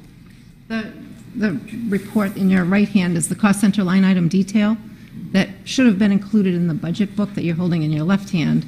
When it went to the printer, it was not, that section was not printed in the book. So it was Okay, sent all right. separately. Oh, okay, so then in that case, now I understand. So, I'm looking for the request. I threw it in my book. Here it is. Okay. So that request said, attached to additional pages for the FY 2023 School Department Budget Book that were not included in the original document you received. The section is titled Cost Center Detail Report. Okay. And that's not in here. That's not printed in that book, but Okay. it was So distributed separately. let me go back to the formulation. I appreciate your process. I'm not necessarily going to agree with you, knowing the Ed Reform Act as I do, and the fact that you're still obligated to adhere to the rubrics that came out of that Ed Reform Act of 1993. So if I were to change the name of this cost center detail report, would I say, would a different name for it be, instead of cost center, would it be foundation detail report? I don't know that that is necessarily accurate. So are you supposed to adhere to the foundation, the formulation of the city school department's budget as the foundation budget? I'm not really sure what you're trying, what number you would be trying to get to. That I'm trying to get to the framework under which every city and town is supposed to formulate a budget for their schools. And it's supposed to be a foundation budget. In this case, we have 8 foundations, then we have a high school foundation, and then we have a dual language and a supplemental foundation. So we have 11 foundations, 11 footprints in this city that provide an educational formula and atmosphere for our students, right? Right, so in that cost center detail report, though, there's also supportive services that Stop aren't- right there. That's what I'm trying to get to. Exactly what I'm trying to get to. So the foundation budget is supposed to be formulated from the ground up for everything that goes on in each of those 11 foundations.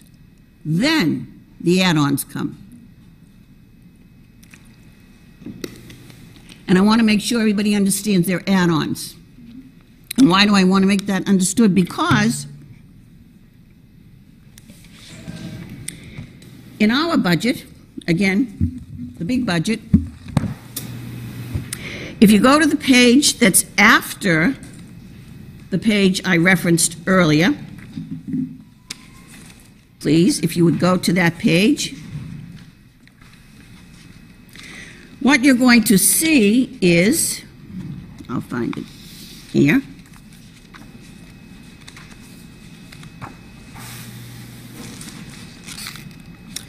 So after the page that I referenced earlier, which had to do with the city side, school side comparison costs and what's taken from the indirect cost on the city side, put over on the school side, then you have to go to a page that I star every year, because many of the other councils have referred to it, but they haven't got quite to the really bottom line impact here. So it says on this page, for at home, those of you who can't see it, so the school budget, net of transportation, the transportation is not in this budget because we vote each of these budgets separately next week, when and if we pass a budget this year. I'm not sure that's going to happen at the rate we're going.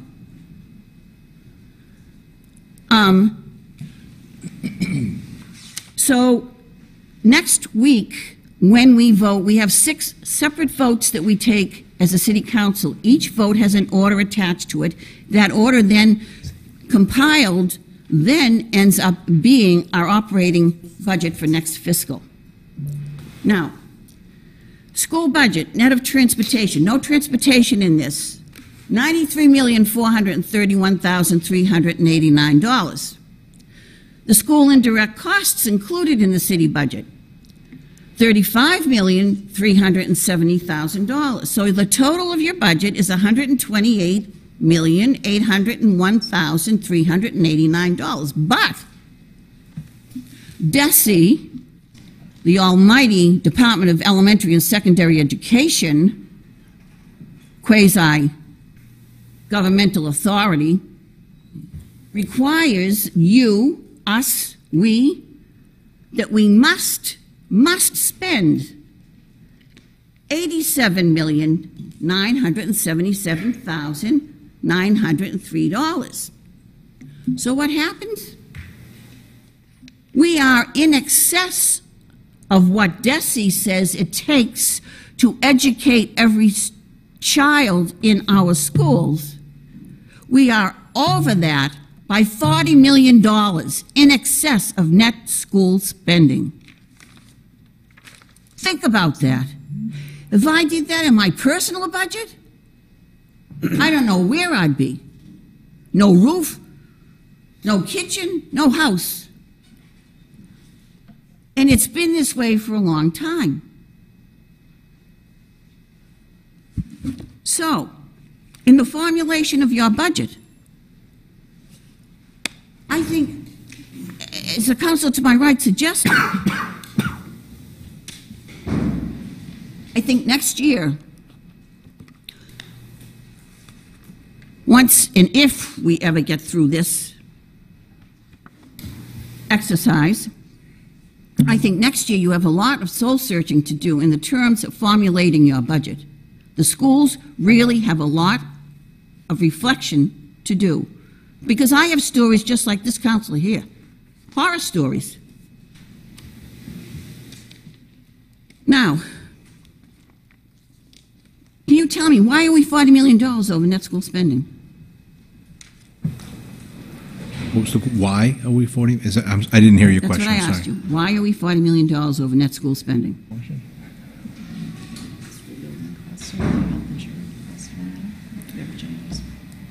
Yeah. I mean, I know the health insurance cost is very high for the city. This is, I mean, we have the best benefits going anywhere, right? So that's a large cost that. Do the teachers know that? Madam President, I think the right ones do, yes, but I think some of them maybe don't. Maybe they need to have somebody like me come and visit.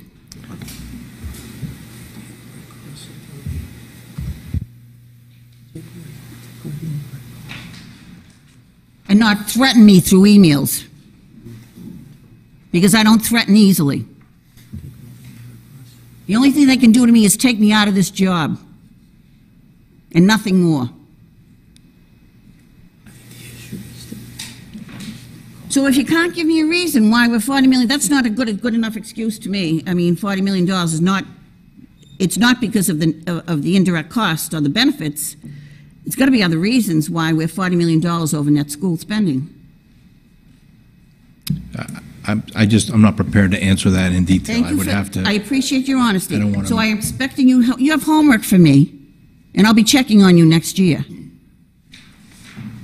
And I didn't last 35 years in the Boston Public Schools because I was an easy teacher. And every child I ever taught could read and write and think and speak. Now,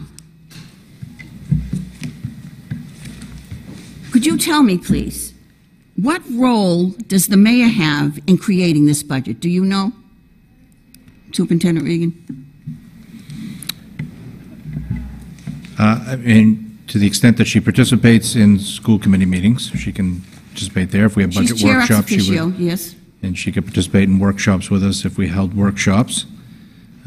And then just the two cycles that I've gone through, my understanding and what I've seen is that the budget is then voted, sent to her office, and then she continues to do work there, and then includes Leanne and I in those conversations. Okay. After the Ed Reform Act of 1993, what role does the school committee have in this budget? Well, it is their budget. This is the...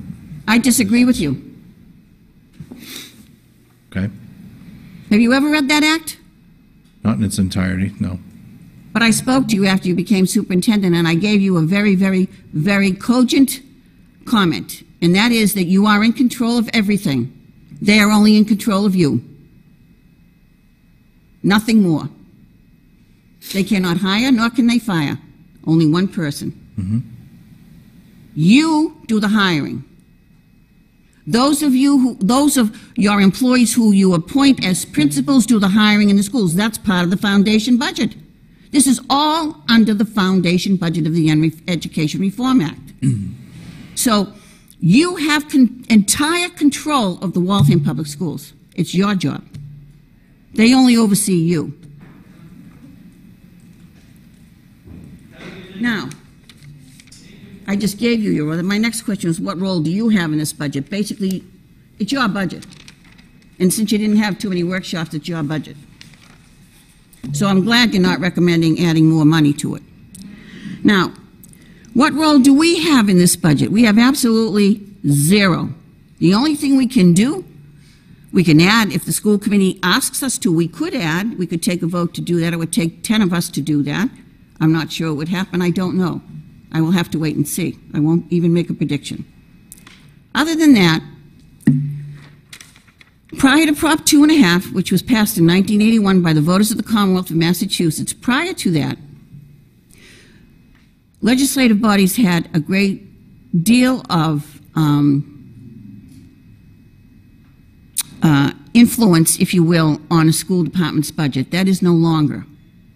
We have very little control of it. We have no review of it, no oversight of it, nothing. We're only asked to provide the money.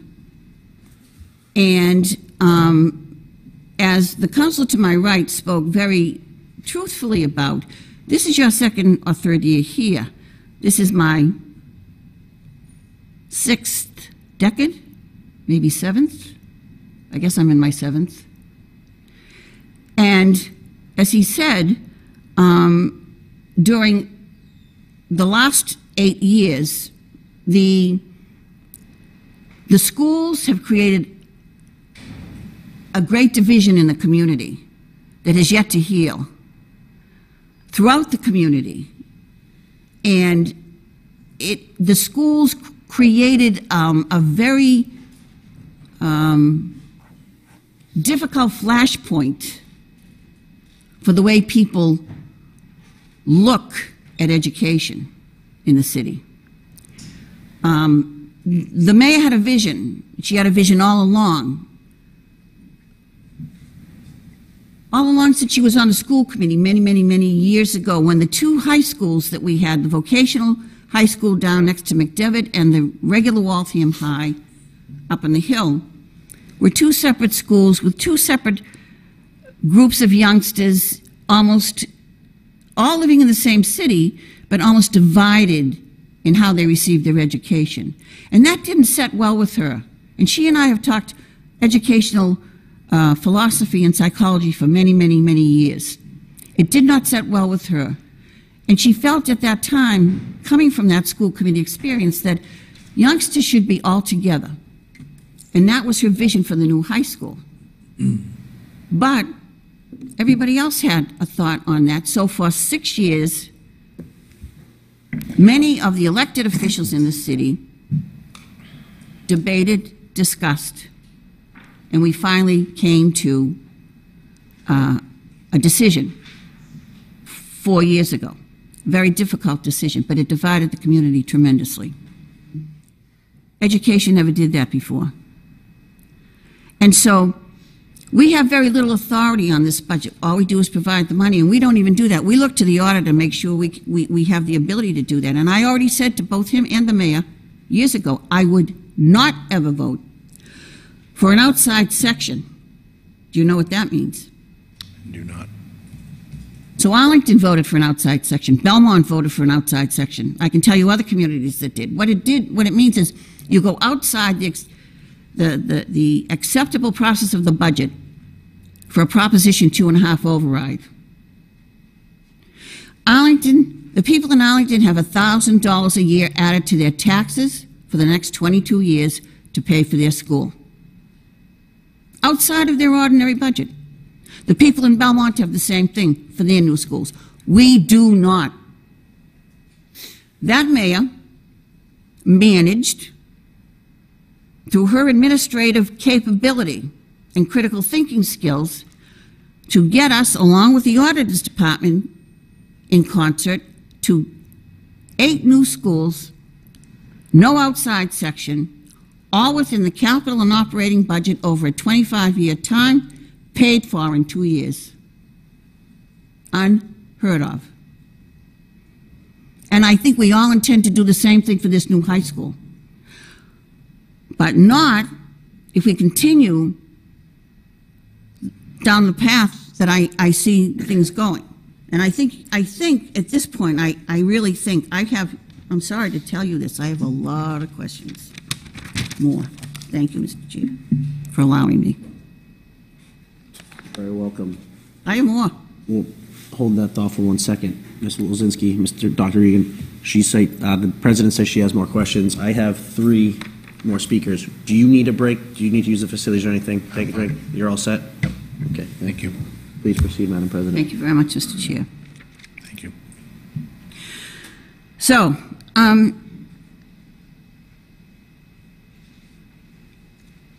in your budgeting principles in the school department, Ms. Wilsinski can probably address this. Just like we have on the city side, an A and a B and a C budget. The A and the B are the real drivers. In the A, we can only line item transfer within the A and line item transfer within the B. Can you explain to us how that works for you, for the school side of the budget, within your A account and then within your B account? How are you able to maneuver through each of those categories? We manage it the same way that the city manages their budget. By cost center, there's an A account and a B account within each cost center. And if we need additional funds for either of those categories within a cost center, we would go to school committee and request a funding transfer. So let's just say, I think you gave the council a $200,000 ballpark that you have budgeted for substitutes, right? Yeah, that's what we've been spending. Okay, so let's say you budgeted $200,000 and you spend it. So let's say you budgeted for it. Okay, what account is that in your A or B? It's in an A account. It's in a, okay. So let me ask you this. So let's say something happens in your A account that you're overrun in another area. Can you take any money that's left over in that substitute account and use it in another way in the A account? If it's in a different cost center, we would go to school committee and request a funding transfer. But if it's in the same cost center? If it's within the same cost center, I think there's some flexibility to use it for another purpose, but I mean, that's shifting it from an account specifically for substitutes to create another full-time position wouldn't be appropriate. So that's something that would be brought to school committee. I mean, it wouldn't necessarily, based on, those parameters, require a funding transfer, but we wouldn't do something like that without approval. What about in the B account? So within B account, again, it's bottom line B account, and as long as we're within the budget, I know that that's how the city manages the B accounts. As long as we're within that budget, we wouldn't go to school committee with a funding transfer. Exactly. So I'll give you an example. Let's say on the city side, let's say one of the departments has an early retirement in January, but was budgeted for a full-time salary and benefits, et cetera, to June of fiscal June 30th. So now they've got 6 months worth of money unused that they don't have to account to anybody for. Do you have that flexibility in your budgeting? I would say if it's within the cost center, then there is that flexibility, but to create a new position. I didn't ask about new positions. I said, what flexibility do you have to move money around? Yes, there would be that flexibility. Okay, good. Thank you.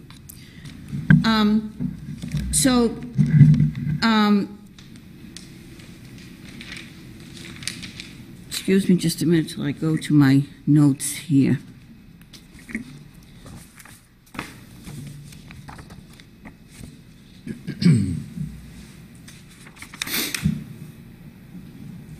I had it folded over.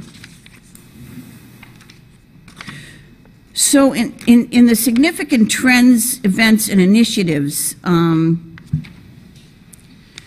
that you originally, or that you gave us to here, as you said here, and I started this, salaries make up approximately 85% of the Waltham School's operating budget. So I just gave you, so basically what I gave you was the amount of money and the fact that you're $40 million over net school spending, but you're telling us in this budget that salaries make up approximately 85% of your operating budget. Is that a fact? That's correct. So the teachers are costing your budget 85% of the money? Or the teachers and the ancillary personnel related? Yes, and that's typical of school budgets. That's a number that is common among any public school budget that you would see. So then you only have 15% left over to do all the other things in the schools that you have to do? Yes. That's an inequity. I'm reading equity all over the place. Equity comes in a lot of categories. Let's see here. And the counselor to my left brought up a topic here, and again, this is a stock piece of data. No, I'm sorry, let me back up a second. Counselor to my right talked about the buses. So I have two stories to tell. First story, and they're all related. First story is, I walk every day, except for today. I walk every single day at the Penn Estate. I have a mile route, it's a long route, short route, doesn't matter. 3 weeks ago, I was walking through the Penn Estate, 12 o'clock noon, 4 young boys, Latino boys, came towards me. Lost. So they told me, but they didn't speak any English. So all I could figure out, since I don't speak Spanish, is la escuela o la casa. Where are you four going? Stop. La escuela o la casa? Oh, la casa. I said, it's 12 o'clock in the afternoon. You're not going home. What is this? Follow me. My teacher, follow me. So the 4 of them got behind me like the Pied Piper and my dog, and off we go through the Penn Estate. You can picture this. You picture I get to the top of the hill and I meet 4 more boys. Now I have 8 following me out of the high school at 12 o'clock.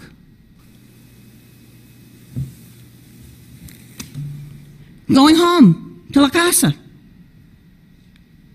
Now, I have a little dialogue with one of the teachers up there who happens to be in the science department, who's taking their students for a walk in the place to sort of sort out what's happening here. And I'm told by the teacher, I'll take care of this. I said, I'll take care of this with Miss Pena. I will have a conversation, which I have had with Miss Pena.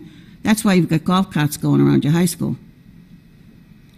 Because this doesn't happen just once. This is a daily occurrence all through the Penn Estate. And I'm not even going to tell you some of the other stories about it. However, what even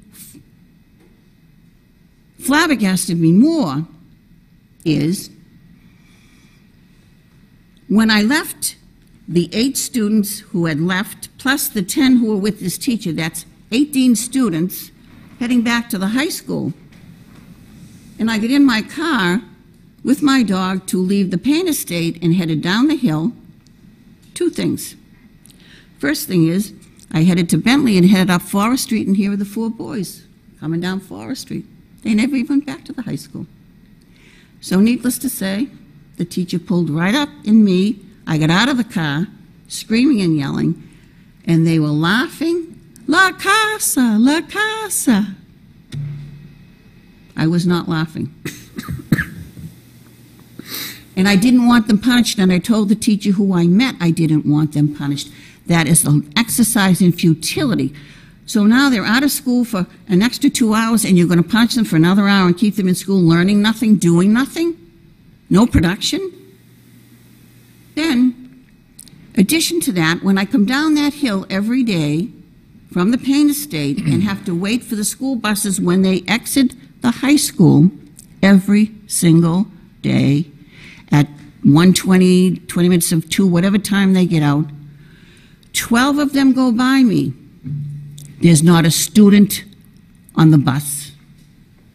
They are empty. I watched this happen when I taught at Charlestown High, when busing was mandated and mandatory, and 18 buses left that high school every single day empty because the kids wouldn't ride them. It's a waste of money. Not that I don't want them to have the buses, of course I do. But somebody needs to monitor the whole process. And I have other stories. But I've taken a lot of time here. And I hope I've made a point, Dr. Reagan. You are new here. This is your second year. This has been a very difficult afternoon for you, I am sure. I won't apologize for it because it's a long time coming. But I hope, in your stature as the chief executive of the schools that our youngsters go to, that you take everything we have asked you or told you here this afternoon and you take that back and think long and hard. We want you to succeed. We want our youngsters to succeed. We are a wonderful community, and they are our gems. And so I hope you will take away from here, not be angry at us, even though we sound angry. Don't be angry at us.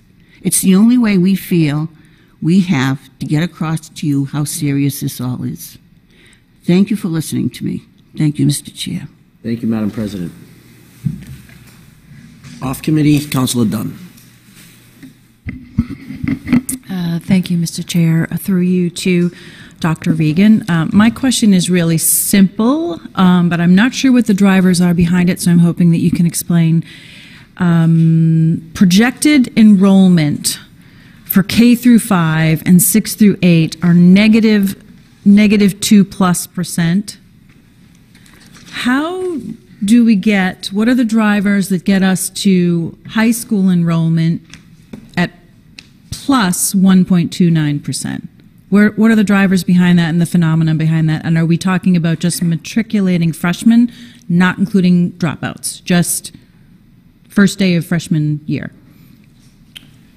Yes, I believe the second part of your question, yes, we're not necessarily calculating dropout into that, so this is matriculating freshmen. Are you asking why sort of the secondary level seems to be going one direction and the other level's going another? Right. You know, I think I can't explain this, but when we see sort of the churn of our population of students, we see more mobility at the secondary level for one reason or another. And when we have new enrollments come in, you know, we have several that are sort of in the queue right now. I think you would note that most of them, or the majority of them, tend to fall at the secondary level. I can't explain that phenomenon or why that is, but that's what we sort of see on a regular basis. We see more mobility of our older students. And, you know, it's interesting that NESDEC provides us the data this way, and they break it out by 3 different levels because it's, I get it, it sort of doesn't make a whole lot of sense. If K-8 is going down, why all of a sudden does it jump up? But I don't have the information as to why that is the case, but I know that, you know, when you see enrollments happen, there's more sort of mobility that's happening at the secondary level. We have more students that are enrolling there than we may see at the elementary. And isn't that typically the time of schooling where students peel off and end up going to private schools if they are going to go to private schools? It does, yeah. I think the 8th to 9th grade transition is a pretty common time, and that's the same for, I think, a lot of communities because there are a lot more options out there for, well, it's not more options, but there are, you know, you see students peel off in 9th grade to go to either prep schools or private schools. So, yes. But yet the numbers are showing higher. Yeah. And it's not, I mean, again, it's 17, the projection is 1777 to 1800. It's not an enormous increase. It is an increase nonetheless. I think, you know, that impact on the overall high school program will be relatively minimal. If you think about 23 students, if that were to come to fruition this way, Right. it's not going to have a significant impact. I think what you don't see in this number, particularly at the high school, I used the word churn earlier, which is something that the Department of Education tracks now. That's sort of the in and out of students. And, you know, that, doesn't look like on paper like there's much of an impact on enrollment at the high school, for example, but there is, because you've got this constant mobility of students going in and out of the enrollment number. So, and typically, let's say if they're English learners, for example, you have churn out of English learners that are at a higher English proficiency level now because they've been in school for a while than our newcomers that are coming in. So it makes that an even more interesting puzzle to put together, because you've got to provide different services for the kids coming in than the kids going out. So that can be, it's just an interesting piece that we have to be monitoring very closely. Okay, thank you. And I'm going to piggyback a little bit on what the counselor from Linden Circle brought up, which is, can you tell me how many CTE students we serve now?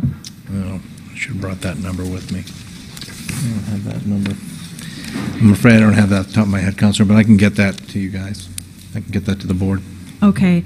Can you explain why, and I'm not 100% sure if there's some sort of driver behind this, but there are 3 students that were sent out of the district under Chapter 74. Mm-hmm. 2 are going to Minuteman High and 1 to an agricultural school. That's not everybody. That's just 3 we couldn't service, or how does that work? Because we're building a new school with, dare I say, 10 to 15% building dedicated to this new avenue for vocational. But if there aren't that many students to fill it, how are we justifying that? Yeah. So I think back to Councilor LeBlanc's point, and I've had a conversation with the mayor about this as well. Somerville found this out. They didn't staff their programs ahead of time, and that's what we need to think about doing. So HVAC is a good example, HVAC.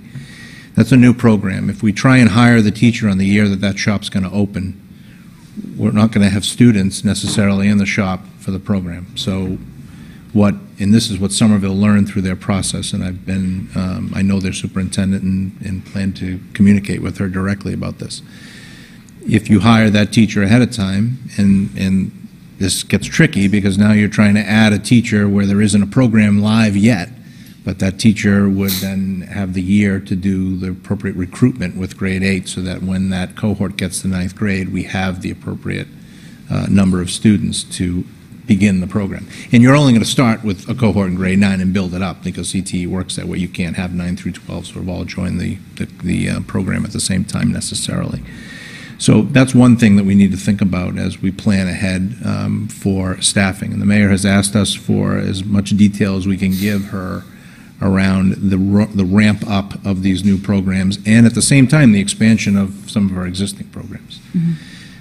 To the point about the 3 students that are going out, that process, and the state has done a lot in recent years to try and protect local districts so that you can have some control over the outflow of students to tech schools. But now that we have a Chapter 74, that's the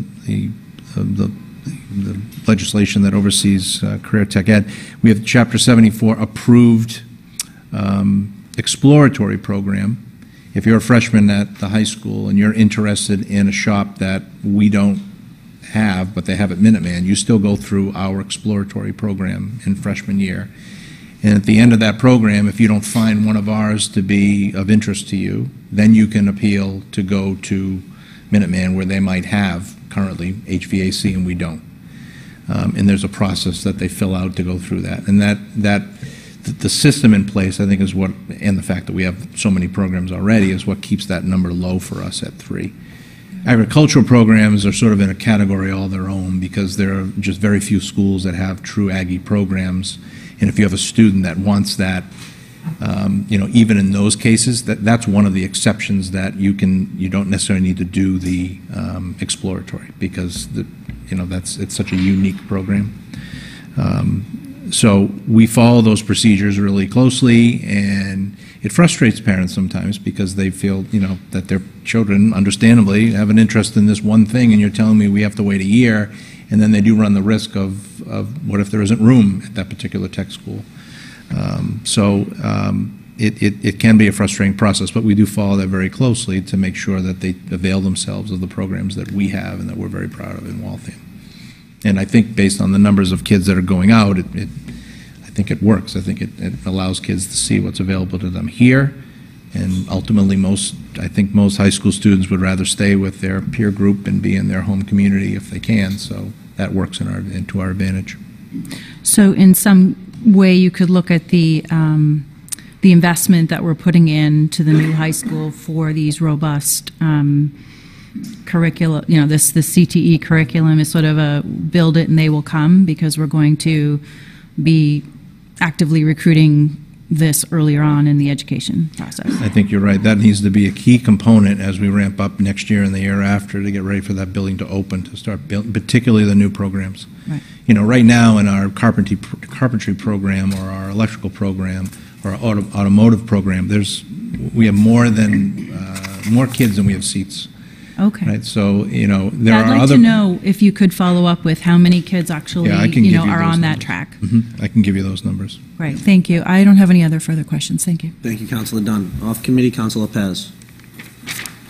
Thank you, Mr. Chair. I'm just generally, and thank you, Mr. Superintendent, for being here. I'm just generally concerned by the lack of, I think, ambition and urgency we're seeing in this budget. I was a little bit more of a fan of the original one that you proposed. Just to quote, your opening message here, the initial budget that you proposed had a 1%, less than 1% increase for new staffing, programming, supplies, and materials. That was your original budget, less than 1%, right? What have we learned after COVID? You would think that we would want to carry some lessons forward, maybe switch some things around, improve upon the experience we had with virtual education, and we have cut that 1% even further. You said that the FY23 represents an increase of 7.33% over the current fiscal year, and then fast forward, just to level service, right, this budget, we would need 6.4%. This is your words. This is your statement, right? So what we have in front of us, because I can't speculate what another legislative body is going to do, we're looking at a 5%, which is not even level service. I just want to make sure that folks at home are understanding that the initial budget that we had was less than 1% has been cut. And that's very concerning. I think we need to think big. We need to go big. We're about to have a state-of-the-art high school, and we need to think about what we need to leave behind, what we can improve upon. I appreciate the frustration of counselors here. If you're angry, then that means you care. I may not agree with some of the ways that we're arriving to our conclusions, but I want to echo a few things I've heard from educators and some students that I've talked to in my time. Teachers are feeling burnt out, they're feeling underpaid, overworked, not giving adequate resources. I've heard of horror stories of, educators in the middle school who had to fight to get, any copies in the copy machine. There's issues with those machines. There's, inflation's happening. There's a rise in those costs, right? There's a rise in the cost of living for those teachers, and we're going to call them the backbone to our, our education system. I think we need to make sure that they feel heard. And that comes in a few forms. I just want to echo, because I wouldn't be doing my job if I don't echo what I've heard from students. There's a lack of a multicultural curriculum. We have a very diverse student body, and we don't tend to educate people in the way that they see themselves.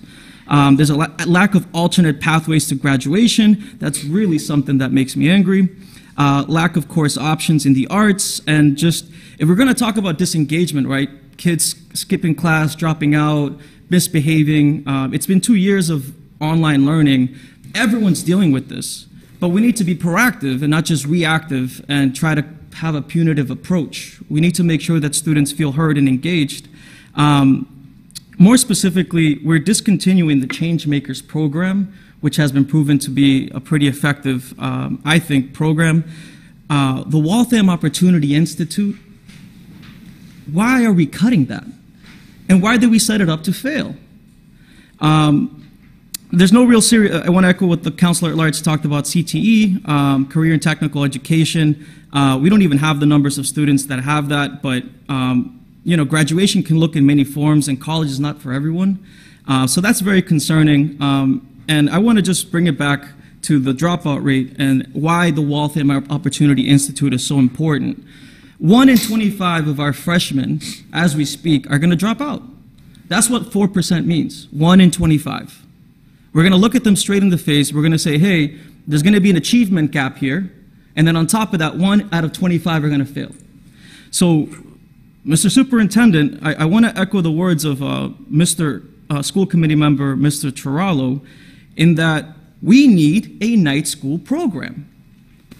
We have a lot of socioeconomically disadvantaged students, a lot of students who work, who want to graduate, and we understaffed and underfunded that program. That's why it failed. So just to, you know, make this clear, to get a GRE, you need to at least have some kind of capacity to cover 4 courses. I'm telling you something you probably already know. History, English, math, and the sciences, right? You at least need 1 program coordinator and 1 guidance counselor, right? Because these students come with different needs. They need different socio-emotional kind of support. So we gave 1.5 staff to that. We switched some people around who were already burnt out, stretched thin, and we saw the money run out. And we said, everyone go home. It was like 14 or 15 kids who took part. We could have had 100. And I really disagree with folks in the school committee. I don't want to name names. People who think, well, we need to assess and evaluate this and make sure that before we get this started, we need to know the need.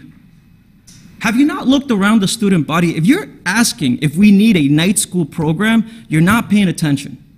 Respectfully, you're not. There's a lot of poor kids. A lot of people are working. People want to graduate. They want to make a living. They want to survive. They want to graduate. And we're punishing them for that by not providing that program. So I want to keep my remarks clear, and I do have some questions, but I want to impart, while the school committee members are here, to listen to their colleague, Mr. Tirallo. And I don't think 30K is enough, because what I just enumerated, 4 courses, that means 4 educators, 1 program coordinator, and 1 guidance counselor, that's 6. That's a bare-bone program. There's a lot of success stories across the Commonwealth of people having day schools, night schools, and people don't have to make a hard decision whether to go to school or drop out. Again, the number is 1 out of 25 are dropping out, and that's just who we can count. You know that there's more. You know that people are taking longer, and that's more resources out of our school budget. I want to know, because these are things that I don't know, why are we recruiting to fill open positions, like, let's say, substitute teachers? Why is that a struggle? Well, I mean, I think the pool of applicants in general for those kinds of jobs are down across the state. There's just, the people aren't there. We're seeing the same thing for paraprofessionals, and our paraprofessional rate of pay is better than a lot of our competing communities. Our benefits package is far better than many of our area communities, but we're still not seeing, and we're using not just the typical recruitment tools. We're going through places like Monster and Indeed and other sites to try and attract candidates that may not look at School Spring as what's sort of the typical educational site to use, right? But we're trying to go other directions too, so that we might attract other candidates. Word of mouth, job fairs, like we're attending all of these things to try and grab these candidates and get them in. And it's unique this year that we literally will post something 2-3 times and there'll be 0 applicants for the job. And that's not unique to us. I'm hearing this from superintendents that I'm talking to all over the place. Our openings are very small compared to some districts that are our size that have hundreds of vacancies that are sitting just in the classroom that are empty. We're fortunate that most of ours are positions that we're able to get by with right now, but it's a struggle. I mean, it's putting pressure on others in the school where the vacancy is to provide coverage or. Yeah. That leads well to my next question. A recent survey of our educators showed that roughly 30% of Waltham educators are taking steps to leave the district.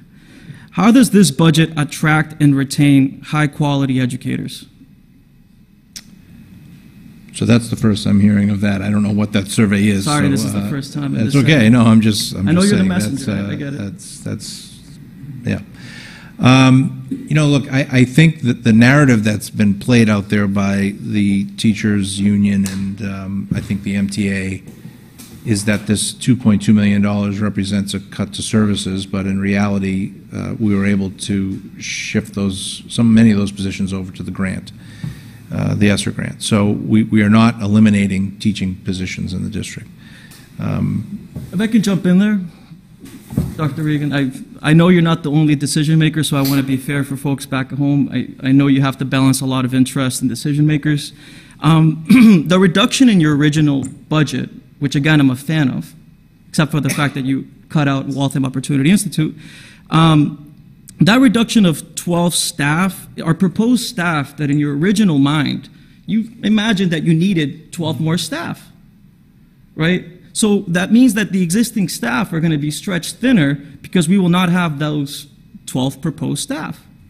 The shifts of 16.25, these numbers are weird, but 16.25 from general to grant, that means that when the money runs out, those positions are gone, right?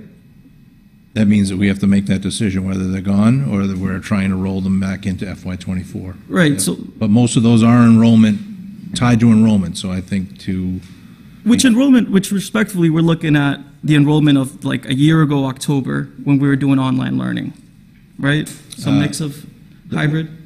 But no, the numbers that we have were based on this spring. There's the enrollment projections we have are based on enrollment as of this spring.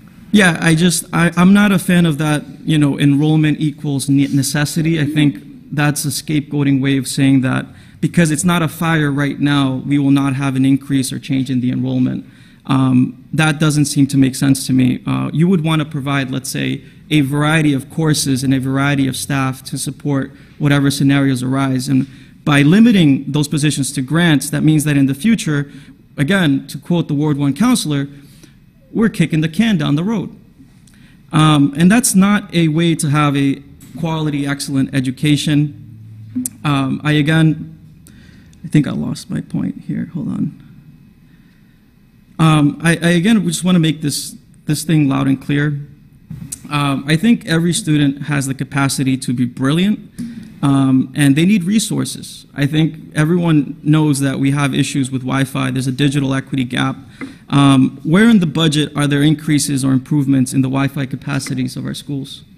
Do we have anything for Wi-Fi specifically? Will we have the devices? Yeah. So when you say Wi-Fi, Councilor Paz, are you talking about within our facilities? Within the facilities, yeah. yes. So our Wi-Fi in our buildings is adequate for what we have. We do have funding in the budget. This is grant funding for the devices. So grant funding for an upgrade of devices, and our students, grades 2 and up, will have the one-to-one capacity. So. What happened to the hotspots that we gave out? So we have many of them back. Some of them were not retrieved because they were MIA. They are MIA. They're not functional our dime anymore because the plans that were with them have expired. So we allowed that contract to expire. Yes. But we still have the devices, but we're not distributing them, so to speak, right now. Yeah, so just to make that clear, so we took those devices back, we allowed the contract to expire, but that need with those students is still there, right? If you're saying that there are students in the city that do not have access to Wi-Fi at home? Right, that's what we're saying. That's correct. That's the consequence of not, maybe extending that contract, right? Right. And we expect excellence out of these students. Okay. Just the last thing I'd like to just know, what's the average class size in our middle schools? I think this number here, 13.5 average class size, is very generous, I think. Where are you saying? Oh, yeah, that's a broader number. Sorry. Oh, that's not in this book, is it? The middle school. Right. And I want to say that what we're aiming for is between 22 and 25 per section. That's when we build the teams. The number they're looking for, the principals are 25 to be sort of the max number. And what's the average class size in our high school? That's a hard number to crack right now, so I will tell you that based on, because this is going to be talked about tonight at school committee, next year's schedule, which is what's being built now, the average in our mesh classes, right, so that's our math, English, science, and history classes, ranges from a low of 16 to a high of 23.4, I think, or 24. And in our college prep classes, the high number is a little bit lower than that, so 16 to 21. So that's for our core academic classes, which again, I in my experience as an educator over 24 years, those are really strong class size numbers. Those are good numbers. Yeah, thank you. I think just the last question, I've heard this from someone, and I just want to know if it's true. I've heard that there's one guidance counselor for 600 students at Northeast. Is that? No, that would not be correct. Okay. No. What's the The ratio? enrollment at Northeast is not that high. How many students, or what's the ratio there of like guidance counselors to students? 55. I don't know what they have there. I'd have to look it up in the book to see exactly what they have for counselors and SACs. You know, we've received a lot of correspondence, so I just wanted to, Yep. you know. I'm just looking. Oh, that's the wrong page. Hang on, if you give me 1 second. I can, I'm telling you. On the right page here. I just want to find the. At Northeast there. Oops. There is one SAC. There's one side. Yeah, so there's one school adjustment counselor assigned to Northeast. And the enrollment there is about 460. So one counselor for 460 students? Mm-hmm. Okay. And then we also have district-wide counselors that are deployed to all schools that help offset that. Does that seem like a problem to you? I'm just curious in that ratio, 1 to 460. For an elementary school to have one school adjustment counselor, no, I don't think that's unusual, particularly since we do have district-wide positions that can come in and relieve any additional supports or testing or group that they need to do. Yeah. I mean, I think anyone could argue that more is better if you have more school adjustment counselors, but that model is used in our elementaries across the district. Yeah, I just, I think that's it on my part. I just want to impart again that there's a desperate need to, I think, rethink this budget in a way that sets our students to succeed and not to fail. And again, I think we need to bring back the Waltham Opportunity Institute. Dr. Reagan, I really urge you to look into that yourself in the future, because the reports I'm getting, it's that it wasn't a high priority for you. And I really hope that that's, an overstatement and a mischaracterization. I hope it's something that we respect and honor, that these students have socioeconomic needs and that they need alternate pathways to graduation. So I appreciate you indulging me. Thank you. Thank you.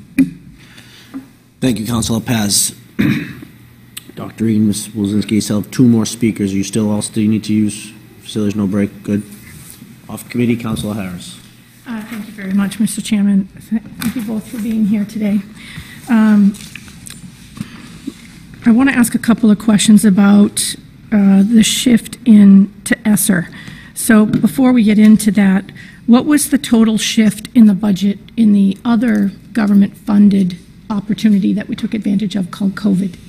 What was the dollar amount of the budget? Because we shifted a lot of last year's budget to COVID. Oh, so you want to know what we shifted last year? I want to know what you shifted last year. For ESSER, for COVID relief, it was about did that include circuit breaker? No, that was Okay. So it was 1.4 million then. Okay. So, and this year it's 1.52856 for purposes of people who don't have this piece of paper in front of them. So can we talk about what qualifies a shift in the budget to ESSER? So what are the categories of costs that can move? So there are a certain amount of your ESSER funds needs to be spent around, excuse me, social emotional learning. A certain percentage needs to be spent around sort of operational or PPE, and the rest is around sort of the broader umbrella of academic programming. Okay. Which is the biggest pot. Okay. So this is in line, because you raised earlier the social emotional challenges of some of the students in the school and how that might be a barrier to their success. This might be a very direct question, and hopefully you can answer it. Otherwise, I would want this answer before this budget comes back. Is that of the 6.25 FTEs that you shifted to general fund ESSER, how much of that percentage and dollar is tied to supporting the social emotional needs of our students? Because if that is a qualification, I'd like to know how much of that we shifted to support the students. So I would say of the 16.25 FTE, Yeah. none of those positions would be sort of classified, I think, as SEL, because they're not school adjustment counselors. I mean, we do have one CNA, which you probably could put under that category. Okay. But the positions are primarily classroom type teaching positions. So they were teaching positions. Were any of them substitute teaching positions? No. Do substitute teaching salaries qualify for ESSER? We were using some ESSER funds to supplement our to add building-based substitutes during COVID. So you've been encouraged to go back and reconsider the budget. And under that reconsideration, I know there's a meeting that follows here. I certainly hope we don't add back in 2.1. What I hope we do is find a way to balance this budget, and that we look at, if you take your opening statement in your budget, and I know you took a little bit of a task today in front of the council, but what I saw here is that you read here, I am thankful that the Waltham Public Schools returned to full-time in-person learning with very few restrictions. And the reason why you wrote that, you elaborate on, is because it's tied to the success of the students. If we didn't need to be in person at school, we wouldn't have built a $400 million school. We wouldn't have talked about the need to be there for many, many reasons, right? Not just Voc Tech and not just the social aspects, but in many ways you provide the structure for a lot of these children and the norms and the processes under which they become productive to go forward in life. Right? Whether that's to have a family, whether that's to start a small business, whether that's to go to Voc Tech school, whether that's to go to college. And so I think what the net of, the question from the Ward 1 counselor, I think you were asked in a request that was voted on by this committee to bring back the total number of days missed at school. Like, he asked for the attendance. I'd like to take that one step further. I'm really interested in, if you look at that as an average estimate of teacher stress, of environment, of juggling COVID in this post-pandemic era, which has a lot of unknowns, what kind of substitute teacher, not the 200,000 that you've earmarked, but what would you need to keep students in-person learning, meaning that a substitute teacher would take over for that class, that wouldn't be this perceived open campus, that a substitute teacher would flow in and say, we're going to pick up lesson XYZ. Because to continue to, if we're going to use ESSER, and we're talking about this being a kick the can, and there's a real problem with in-person learning this year, it's a new problem. We have absentees and we have no way to truly back up the teacher in the classroom. Look at what a budget would look like, because this may be a new norm for our school as we go through this post-pandemic era, and maybe things will stabilize and the economy gets better and people want to go back into teaching. But I think you've got to look at this problem this year. And if ESSER is an eligible funding source for that, this is an opportunity to nip this problem in the bud before we enter a new school.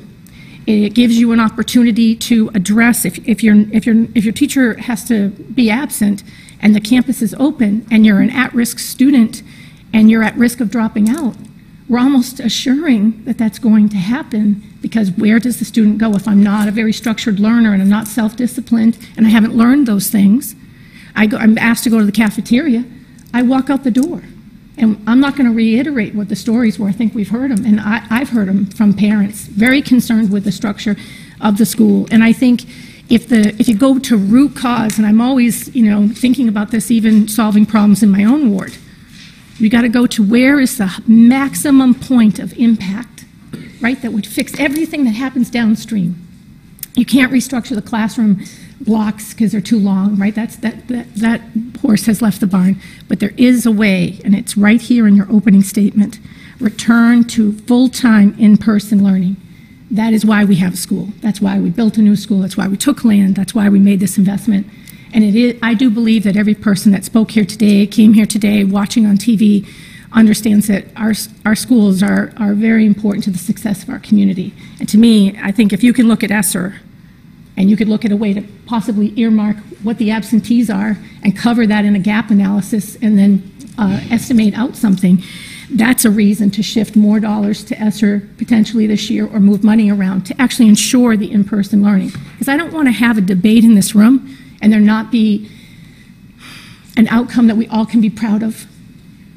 I'm incredibly proud of, the Whittemore School and the dual language program that are in my district. I voted for the high school. I've been very supportive of the expansion of your programs because I do think they make a difference, and I'm very engaged around that and very engaged in the schools. But I think this is an opportunity, and I'm going to ask that. I know I can't make this request because I'm an off-committee member, but I would ask, Mr. Chairman, if someone on committee could add to the counselor from Ward 1's request that they take that number of absentees and actually calculate out what a substitute gap analysis to replace those classes would be so that we can put that in the budget so that we have some safety net for these students to stay in person. Mr. Chairman. Councilor Fossey, did you hear what the councilor from Ward 8 stated? I did, and I'll make a friendly amendment to the original request and add that to my request. Could you please furnish that in writing? I will. You've all heard a sense of that request. Do we need that repeated? All those in favor? Aye. Opposed? Thank you. And thank you, Mr. Chairman. And then in addition to that, I did some quick math while I was sitting here because I think if you look at you're adding this to the budget, but I think there's another cost. It's called an opportunity lost cost. And it's the cost of what happens when you're heating the building, you got the classroom open, you have a cost per capita for the student, you have an average of 20 students in the classroom, you have the teacher's salary. And I think, and I'll put this in writing, but I think additionally, you need to calculate not just what the cost is to keep the room full, but what's the opportunity loss cost if you don't. Because somebody might say just dollars and cents, well, that money's not worth it. But when you actually quantify what the impact is to the student from the ratio of dollars that you want us to invest to educate the child, and the child doesn't get educated, that's a lost opportunity cost that can be quantified in dollars and cents that we should not be in the business of. So, Mr. Chairman, I'm going to ask that that calculation also be made. Councilor Fossey? We'll make another amendment to the original request. Could that please be furnished in writing? Yes, sir. Does anyone need that repeated? Yes. Could you please repeat that? Yeah, so I'm asking, so I will, since I'm making the request, I'm asking for the superintendent and the administrator to actually calculate what the cost of not every day that's lost in education. So they're going to give us the absentees this year. Every day that was lost, I want the cost of operating the school, the cost of educating the student per capita, so you take the total cost, divide it by 180 days, and you get a unit cost, plus the teacher's salary, times the number of kids in that class. That's what I'm asking for, because that's going to tell you what we're spending and we're getting no benefit from, versus... We've all heard a sense of the request from Councilor Fossey through Councilor Harris. All those in favor? Sorry. Aye. Opposed? The ayes have it. Okay, and I mean, through you, Mr. Chairman, are you guys getting at what we're trying to do here? Are you picking up what we're putting down? Like, it's not just to take you to the woodshed here. See it in writing, and then we'll have to figure it out. It's not, that report of a 10 absentee isn't, it's going to, we'll have to. And then my other question was, Mr. Chairman, is what is the average, is it an hourly salary for a substitute teacher? Can you guys just kind of explain that? Daily, they get paid a daily rate. A daily rate, and what is that rate? $125. Okay. Thank you for that. And I wanted to also ask just one other question, just to baseline. This will be the end of my questioning, but I'm looking for a way to build a budget to close the gap and build a bridge here, just to keep students in class. It may not be the end-all, be-all, but it will be better than at the Payne Estate or at Starbucks or somewhere else, they have an opportunity to learn, if nothing else, structure. You had $200,000 earmarked in substitutes for this year's budget, times the 125 rate through you to either the superintendent or the administrator. How many substitute teaching opportunities is that?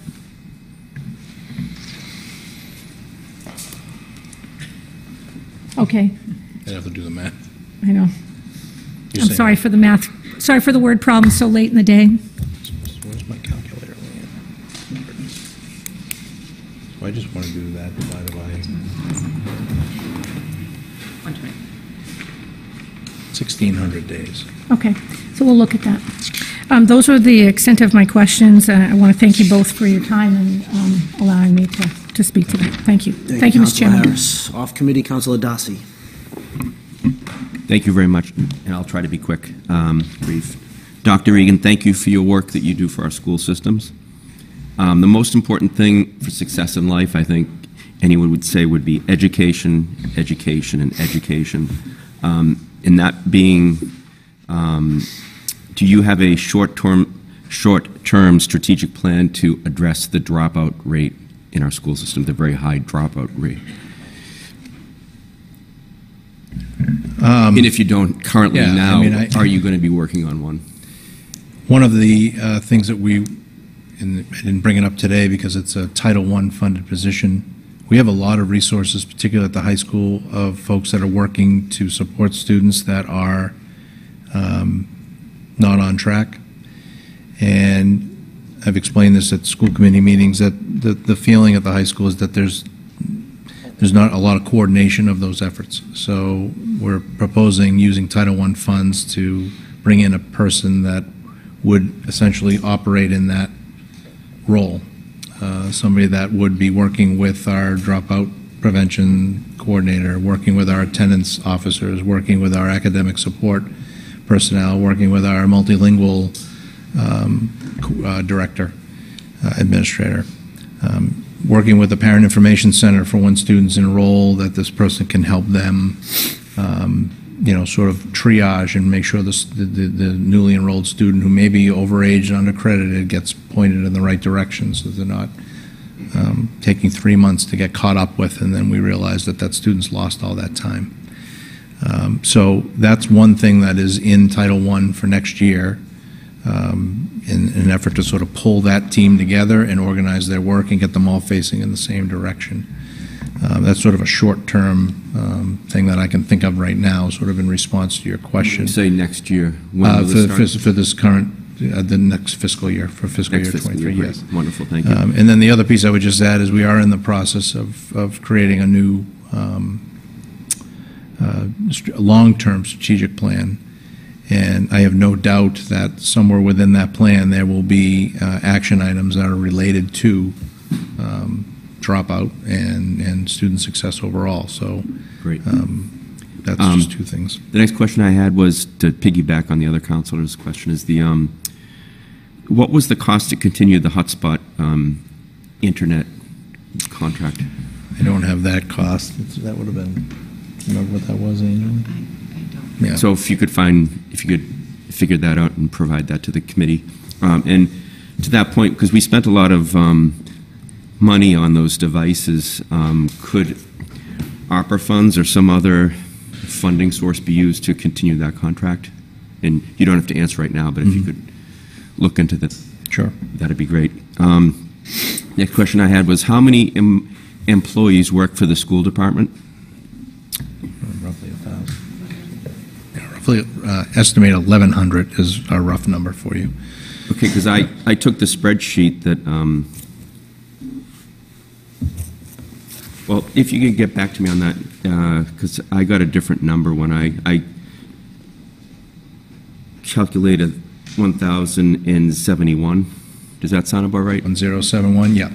So I got that number from the list that Council President McMinimum had requested, and it came in this morning. So I put the list into my spreadsheet, and it calculates out that, as I said, there are 1,071 employees on the school department.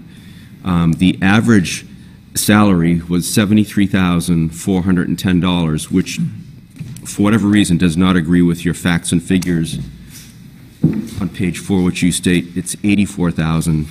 So if you could check that number, because I got a different result. Okay. The median salary comes out to $70,476. The lowest salary was $12,114, and the highest was $216,240, just for everyone's edification. That's all I have. I thank you for answering the questions. Thank you, Mr. Chair, for letting me speak. Thank you, Councilor Darcy. Off committee, Councilor Katz. Thank you. I'll be very, very short in time. So like everybody else, I received a lot of emails. I stopped counting after 300. Being on the flip side, after spending many years sending a lot of emails, I made a commitment and I replied to every single one of those emails. What I said to the people is that I will take the comments and concerns into account. I'm especially grateful for the few original emails that shared personal stories that were sent. As a parent and someone that was tasked to look at the to take into account the well-being of all the students, I really appreciate the comments made by other committee members, especially the counselor from Ward 1, whose words really resonated, I think, the way a lot of parents feel. But I just want to summarize what I think I heard you say, and I just want to be confident in this. And what I think I heard you say is that you are confident in your revised budget, you're comfortable with it. It does not represent a cut to services, and we are not reducing any positions. Is that accurate? So I am confident that the school department can succeed next year with that budget number. There are positions that are being reduced, but there are not necessarily people attached to those, so it's not that people are being, we're laying people off. They're, and that was part of the decision around using ESSER to sort of put that off for another year so we can have time to look at those particular sections. And there was a third part to your question that I may have missed. I'm sorry. It's okay. You're comfortable with the revised budget. Yep. It doesn't represent a cut to services. Oh, the services piece. So it still accommodates the emotional well-being and the challenges that we're facing in the second part of the COVID pandemic. Yes, I think it does. I mean, obviously, to Councilor Paz's point earlier, I mean, there are other positions that we had on there that we were hopeful for that would have helped us address some of those issues perhaps easier. But the 5% that's in the current mayor's recommendation is in some ways sort of supplemented by the positions that we moved over to ESSER, right? So that sort of level funded idea being in the low 6% range, using the grant to salvage these positions is helping us get closer to that number. So it does represent a smaller number than the 7.33 that we asked for, but we were able to use the grant to, I think, minimize, is probably the best way for me to say it, any sort of reduction in services overall, or programming. And as the leader of the school community, are you comfortable that you can build consensus within the school community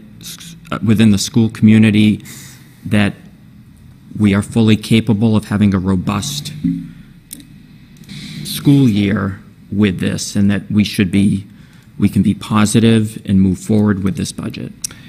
Yeah, I appreciate the question, Councilor Cates. That's I see that as one of my primary jobs over the next couple of weeks in particular as we close school out, to get that message out to staff, because I think the emails that you all received, that the school committee received, that I received, that the mayor received, talked a lot about cuts to the budget. And, I think obviously the message was sort of missed there, that we have a number, yes, that on paper represents sort of this reduction, but that we shifted funding sources so that we were able to save positions for the current year to give us the space to sort of do a really deep dive into those positions in particular.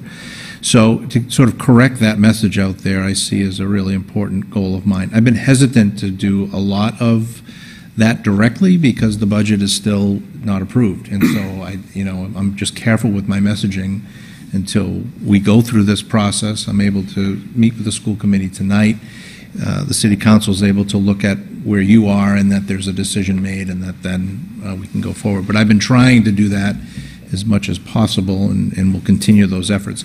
I think the positive piece you're talking about is really critically important. It's been a hard year for schools everywhere, and to try and close this year out next Tuesday with people feeling like taking a deep breath and looking forward to a couple of months to reset and eager to come back, knowing that they're not coming back to sort of fewer services or a deficit, that they will come back to a school department that resembles very much what they're in right now in terms of services and supports, which is a good place. So I will make that a priority of mine to message that out to staff and to parents.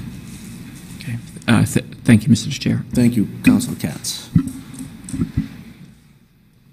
Before I give up the chair and ask a few questions myself, I would like to say that being an unprecedented time where we do not know if we are going to be presented with another budget, after today, we still have the mayor to present her budget.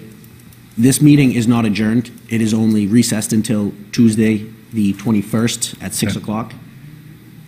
And I've spoken to the auditor and the clerk, and I just want to say that if your budget changes or things are asked to change of you, I would hope that you would make yourselves available for that time, because I believe we will have more questions at that time. Again, being said, nothing's recessed. We can't ask of you to come back. Obviously, who knows? Yes. So I just want to make you aware of that, so you're not being contacted on Tuesday saying. I will be here if need be, absolutely, no question. Thank you. That being said, Councilor Fossey. Mr. Chair, second time. I'd like to make the motion to have Councilor Vidal chair the remainder of the meeting if you are looking to step down. Councilor Vidal, I ask that you take the chair. You okay to take the chair from there, or? It's up to you. All right. I'll stay here. Okay. I'll stay here, yeah. I'll start by saying, in terms of the dropout rate, there's been a lot of talk of it. Oh, all those in favor? Thank you. Thank you very much. Opposed? Councilor Vidal, you have the chair.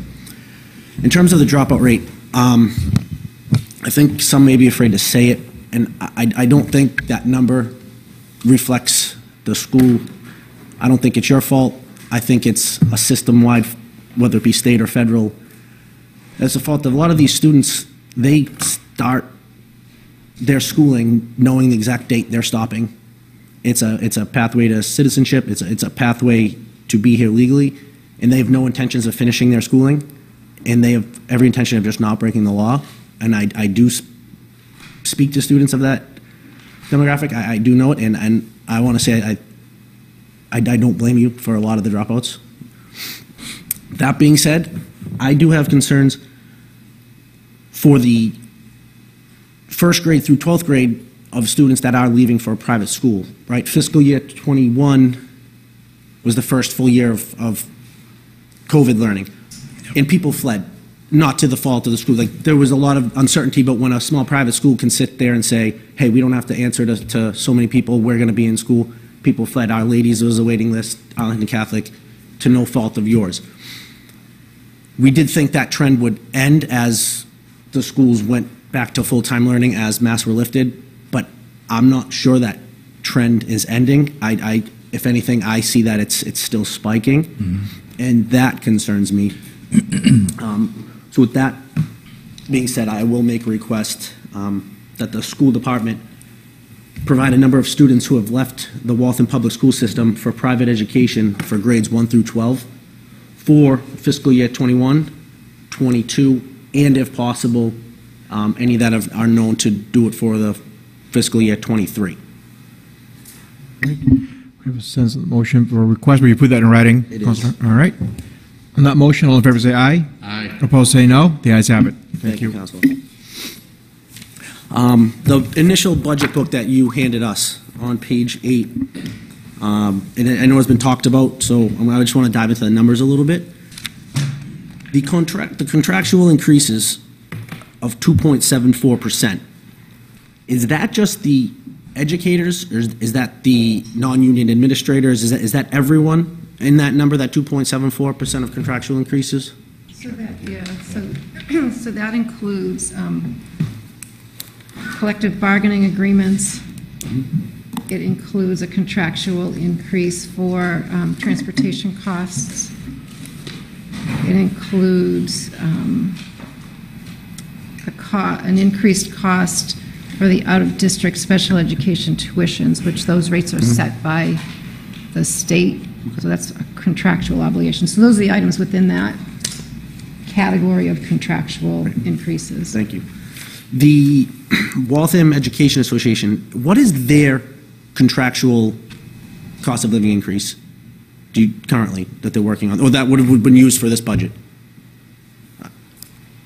So there's no, their contract expires at the end of August, so there's no cost of living adjustment factored into their salaries for next year. We do have a contingency for collective bargaining, but it hasn't been identified as to which contract it would be applied to, or the allocation of those funds. So this has been talked about, the 85% of Waltham Public Schools operating budget of our salaries, it says it represents a 3 to 4% expenditure increase annually. None of the teachers received any increase for that? So there's no cost of living adjustment in next year's contract, but there are step and degree changes that will still hold in place for next year. So if a teacher's 8 years of experience this year, next year they go up to step 9, so that's an increase that we will, that has been calculated. Some teachers will have increases because of their education and their longevity, but there are plenty of teachers that won't have an increase. If they've reached the maximum step and or. Of course, okay. Yeah. And so with that being said, on page 93 of that same book, it starts the cost centers that have been talked about. The administrative offices, is anyone in that union? No, there wouldn't be anybody in the Waltham Educators Association within that cost center. The increases in their salaries, are those contractually obligated? Those are, there are individual contracts. If an employee is not in a collective bargaining union, they have an individual contract. In most cases, the individual contracts have been settled through FY23. There are some that still are pending some increase. If we're saying that there's nothing been increased on the teacher side, we're looking at 9% increase, 5% increase, 17% increase, 9%, 4.5%. These are all contractually obligated? So those numbers are misleading. If the FY22 budget is the actual budgeted amount when the FY22 budget was approved, that may not have included a cost of living adjustment for that contractual year. It may have happened after the budget was developed. So going from the FY22 budget to the FY23 budget is skewed because FY22 budget doesn't reflect the adjusted salary. Okay. Using the email that we received yesterday through, I believe, Dr. Reagan, through the auditor, which gave the salaries of all the Waltham public school employees. Using those numbers going and then to the 23 budget, is that more of an accurate? That would be more accurate, yes. Taking a few of the administrative numbers, I believe we're looking over for a 2-year increase. I believe someone had a 19% increase over 2 years, and then 6.7% and 7.2% increase. The administrative offices contractually, are they getting these raises of this percentage over years? Or am I doing horrible math? I would want to take a look. Those numbers seem quite high, so I would want to take a look at exactly where it is. I'm roundabout trying to say, and I know you hear this, that the administrative offices are top-heavy. The salaries are exorbitant, and I'm trying to break that down. I'm trying to see where the disconnect is. If it's true, you know, you hear like every other counselor has sat through it. You talk to administrators, you talk to teachers, you talk to students. I have kids have begun this school system. I truly care about this city. I love the city of Waltham, and I want to see it succeed in the best way across all avenues.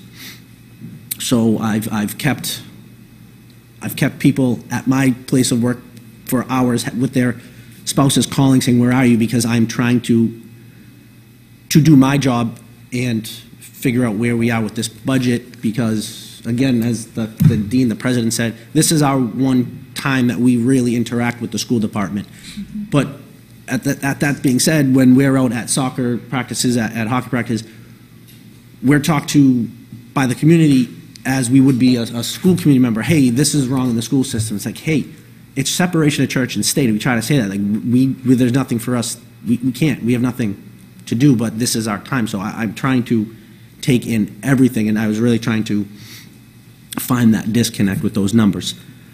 I'll take a look through those and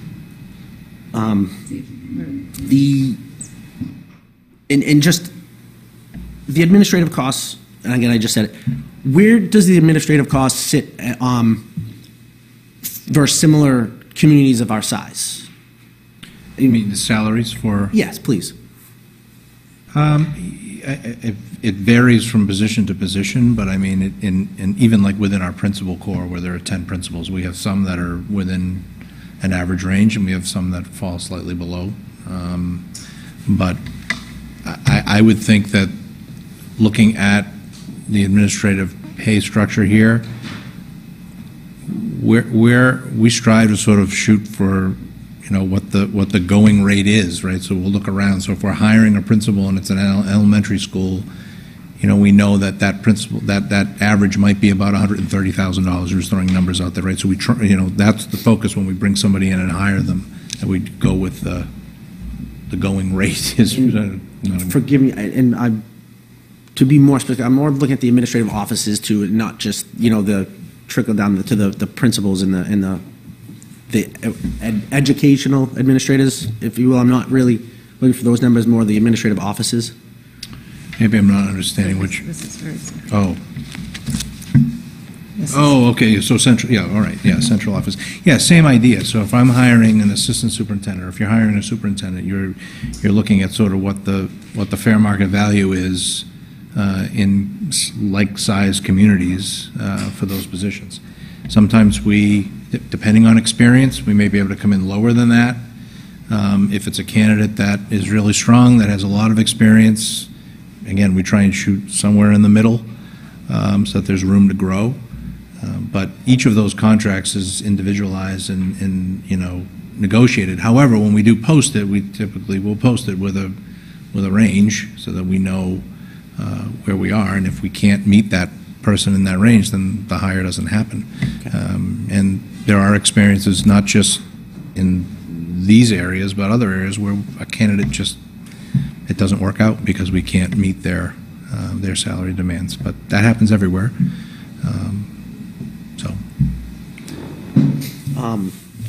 Last year, you inherited a new position that I questioned, and I had questioned before. You were the superintendent. It was in the budget. It was taken out because of COVID. The new HR director, administrator of human resources. Yeah. Mm-hmm. How has that gone? Has there obviously a big goal of that position was to attain a diverse workforce. How has that gone? Yeah, I mean, it's that department has, you know, one of the members has gone on to another district since then to become a director herself. So it's been a year where there's been some turnover. So we haven't sort of fully realized. We were hoping for 3.0 people to be in human resources, and we haven't experienced that this year yet. What it did give us the opportunity to do as a budget savings for next year is to consider sort of a reorg of the department. I mean, same number of people, but sort of going for human resource generalists, to work at a lesser salary going forward starting next year. So, we have gone through that process of hiring, and starting July 1, we should have a full complement of people in that department. One of the things that the new director did when she came in is we did obtain a grant around diverse hiring, and there's been a real sort of shift focused towards recruitment, which I never thought I'd say this in public schools, but that's what you need to do now. You need to go out, beat the bushes, try and find candidates from, it doesn't matter what the position is. We're fighting for good candidates all the time, and how do we attract them to Waltham? So we've sort of shifted our focus to that, to not just to put the job out and hope people apply, but to use hiring fairs and recruitment fairs and other tactics to try and attract people in to deepen that pool. Thank you. I want to ask one more question for that, but I'm going to hold it for now. Okay. You had made a comment. I'm bouncing around, so please bear with me. How the pandemic is driving enrollment. And I may have touched upon it before, but you made a quick comment on it in your brief presentation with this packet. Mm-hmm. Could you just speak to it a little more, like what you mean by that? So it goes back, it's a couple of things. So number one, you mentioned earlier about how we had a lot of families that went to private or even to homeschool option when the pandemic hit. That was not a phenomenon unique to Waltham. That happened as the state saw its public school numbers go down dramatically. So that's a contributing factor that's related to the pandemic that pushed enrollment down. We haven't seen all of those kids come back yet. And the other thing is, the openness or not openness of the border and bringing in families that are new to the country too. So that there wasn't a lot of mobility there for the last couple of years either. And that's an enrollment driver in Waltham that we watch closely and make sure that we have staffing and supports in place to support those families as well. So those are sort of two of the bigger drivers right now that I think we're watching very closely. And again, one of the reasons why these elementary sections that, for example, that the 5 sections plus the fine and performing arts that go with them, yes, those averages are low. We're at 14, 15 kids in a class.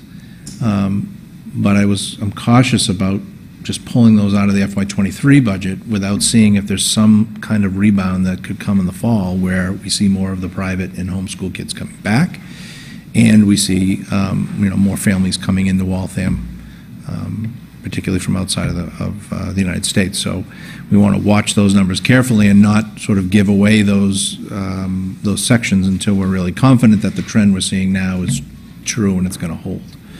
And I think the pandemic is what's causing us to sort of not feel as confident about enrollment projections right now. Okay. Excuse me. This has been talked about quite a bit for the last few hours. The $21,571 cost per student. Where does that sit for like-size school systems?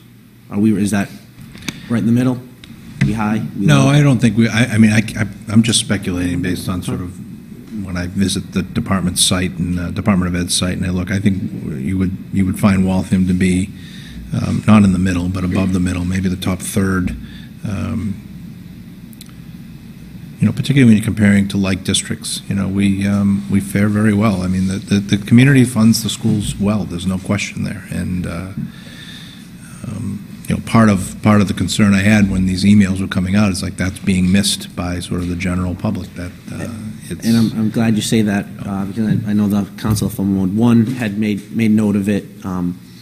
We care about our school system, and I think we have funded it well, and I think the mayor has a proven track record of taking deep care for that school system and the children in it. Right.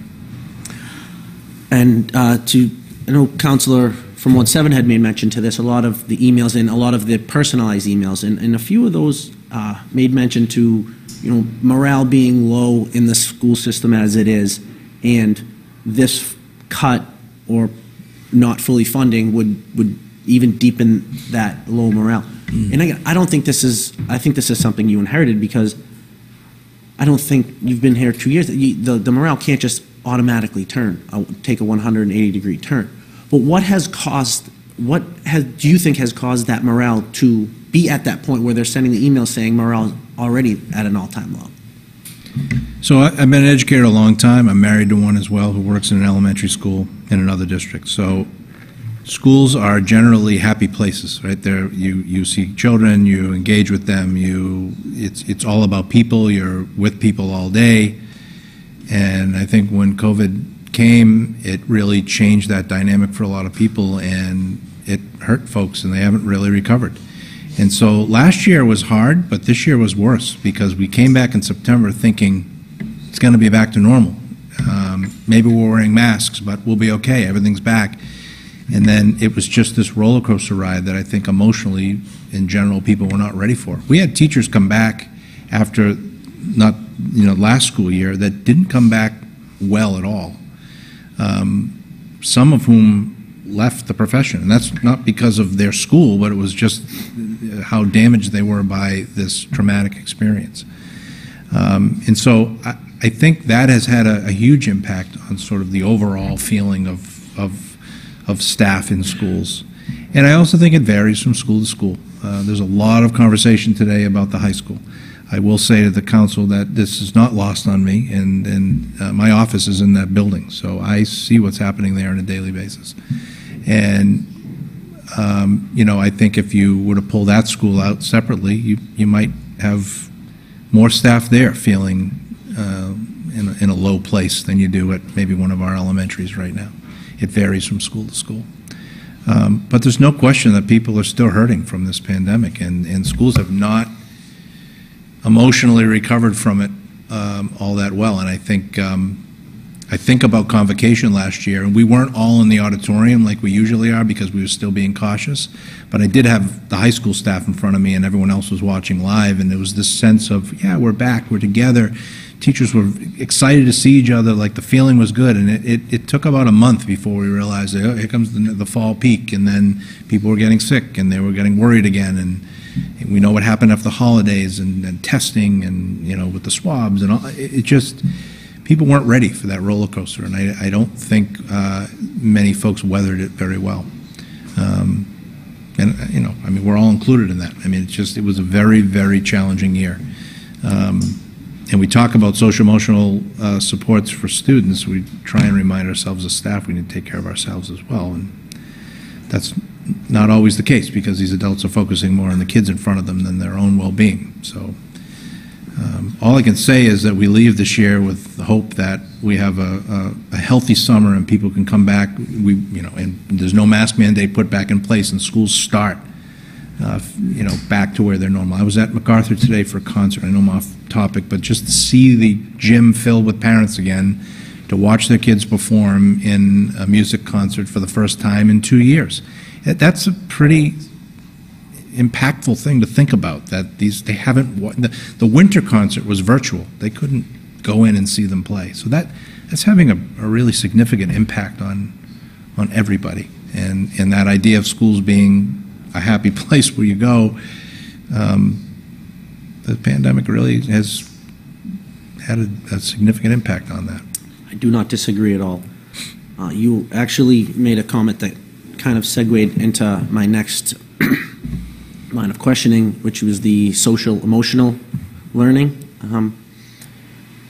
And speaking with some Waltham public schools employees, it's almost felt as that I don't know if because of COVID, but that has become almost a crutch to a zero consequence policy.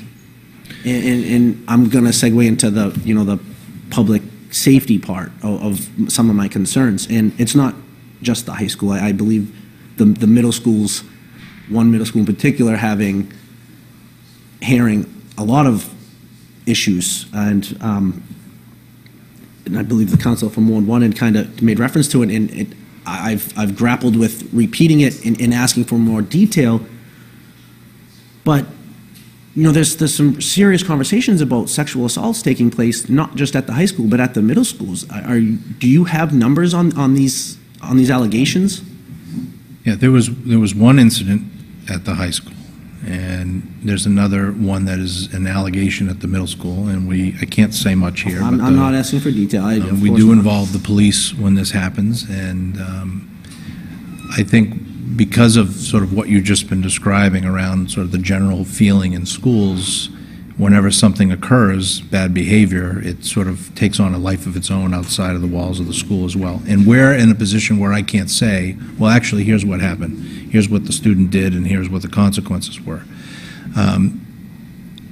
To your point around SEL being used as a crutch, yes, I mean, pandemic aside, we are trying to focus at the younger grades in particular more of sort of a restorative practices approach where, kids sort of learn from their behaviors. I mean, we don't want to be suspending elementary school age kids. We'd rather them to sort of learn from their behaviors, and right, if we have to, we have to, right, but we try not to.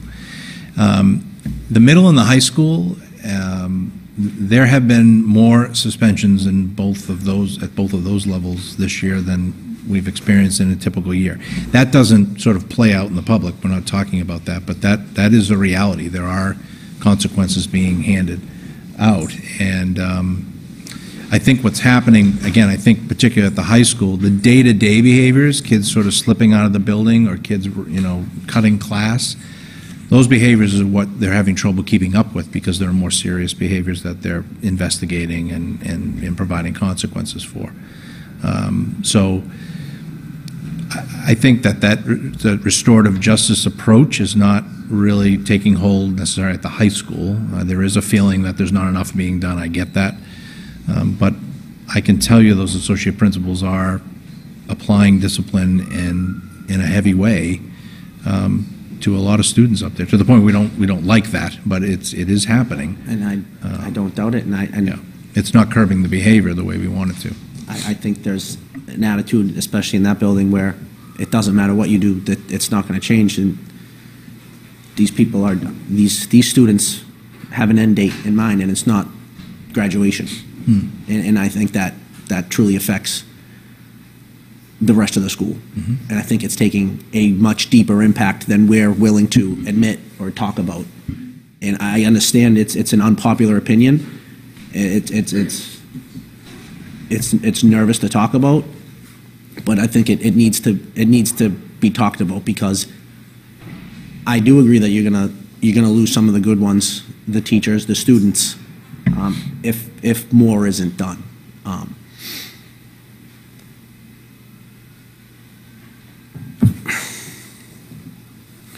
So just before I finish this, I want to go back to what we had kind of gotten lost on, the administrative contracts. And I think you had helped Dr. Reagan find it. We're talking about the administrative offices in the cost center. Those contracts are the increases, the steps, those are contractually obligated. And these contracts are individually negotiated, as they're not union employees, so they're obviously negotiating their own contracts. Yes, they have typical standard 3-year contract, individual contract. Cost of living increases that are seem to be higher than what the union may have, which this is fine. That's an agreed upon bargaining, but yeah, I think we want to look through these, because you raised some numbers that were, I can tell you, I'm not giving out 19% raises in there. So I get that. I don't mind telling you. I can use myself as an example, because why not? What's reflected in the book from FY22 to FY23 is showing 2 years worth of COLA for me, right? Okay. So, and it's public. So when I signed my contract, it was 3 years with a 2% COLA each year. So what you see in the book shows my starting so what I earned in year 1, and then in FY23 it shows you what I will be earning next year. So what I'm earning this year is not in the book. So, and I actually raised this with Leanne when the book came out, because I said, this is not helping. It's not People helping see, at and it all. looks like the superintendent is getting a 4% raise. Looks like a and lot of that's you are not. getting a So 4% raise. the contract, yes. So a lot of people are in that same boat where the FY22 book came out, and then there isn't, like we had talked about, there may need to be another column in this that says FY22 adjusted. So you can see that, because in some cases, that 2% COLA wasn't negotiated at the time when we did this book. And that happens, of Then it course. gets negotiated after the fact, but this book doesn't get updated, so then it looks like there's been more than a typical cost of living raise. So I just use myself as an example, since I'm standing here and I'm not. And I'd be very mad at myself because I'm bouncing back to another question, and more across the lines of student safety. How many fires have been started in the middle schools? Fires. And how many have been reported? So and forgive me if I'm saying this wrong. The one I know of 2 incidents that were connected at McDevitt that the fire department was involved in. It was the same student. Now, please, I'll let you finish. I don't want me to interrupt. I apologize. And if there is another that I'm not remembering while I'm standing here, then I'd have to go back and check. It's been a long year. Those But that's, that may be the same incidents that I may be referring to, but maybe I do hope I'm wrong here, that the fire department wasn't really even notified until much later. And it is my understanding that it is a state fire code that the minute even this piece of paper gets lit on fire, that the state fire marshal needs to be notified of school, of fire in a school. And Yes. it's my understanding that that proper procedure was not followed. And let me finish. and I'll let you go. Sorry, My concerns are that, as these things go unchecked, that, our education administrators may be going unchecked too. I think the consequences for them should be more harsh than the students. If you say, we're not looking to bring in full restorative justice, I think adults who are charged with protecting our children along with educating our children, I'm okay with restorative justice being applied to them. And I would, if jobs are lost, in terms of that, jobs are lost. And I think I would be okay with that for the safety of our children. So I know I just spewed a lot. If you want to speak to that, you can. I am done. Thank you, Counselor. Thank you very much. Do you have anybody else on your list? We are good. No, at this time there is no one else. All right, so Dr. Reagan, I think we are all set. Thank you. Thank you very much. Thank you. Thank you very much for your time.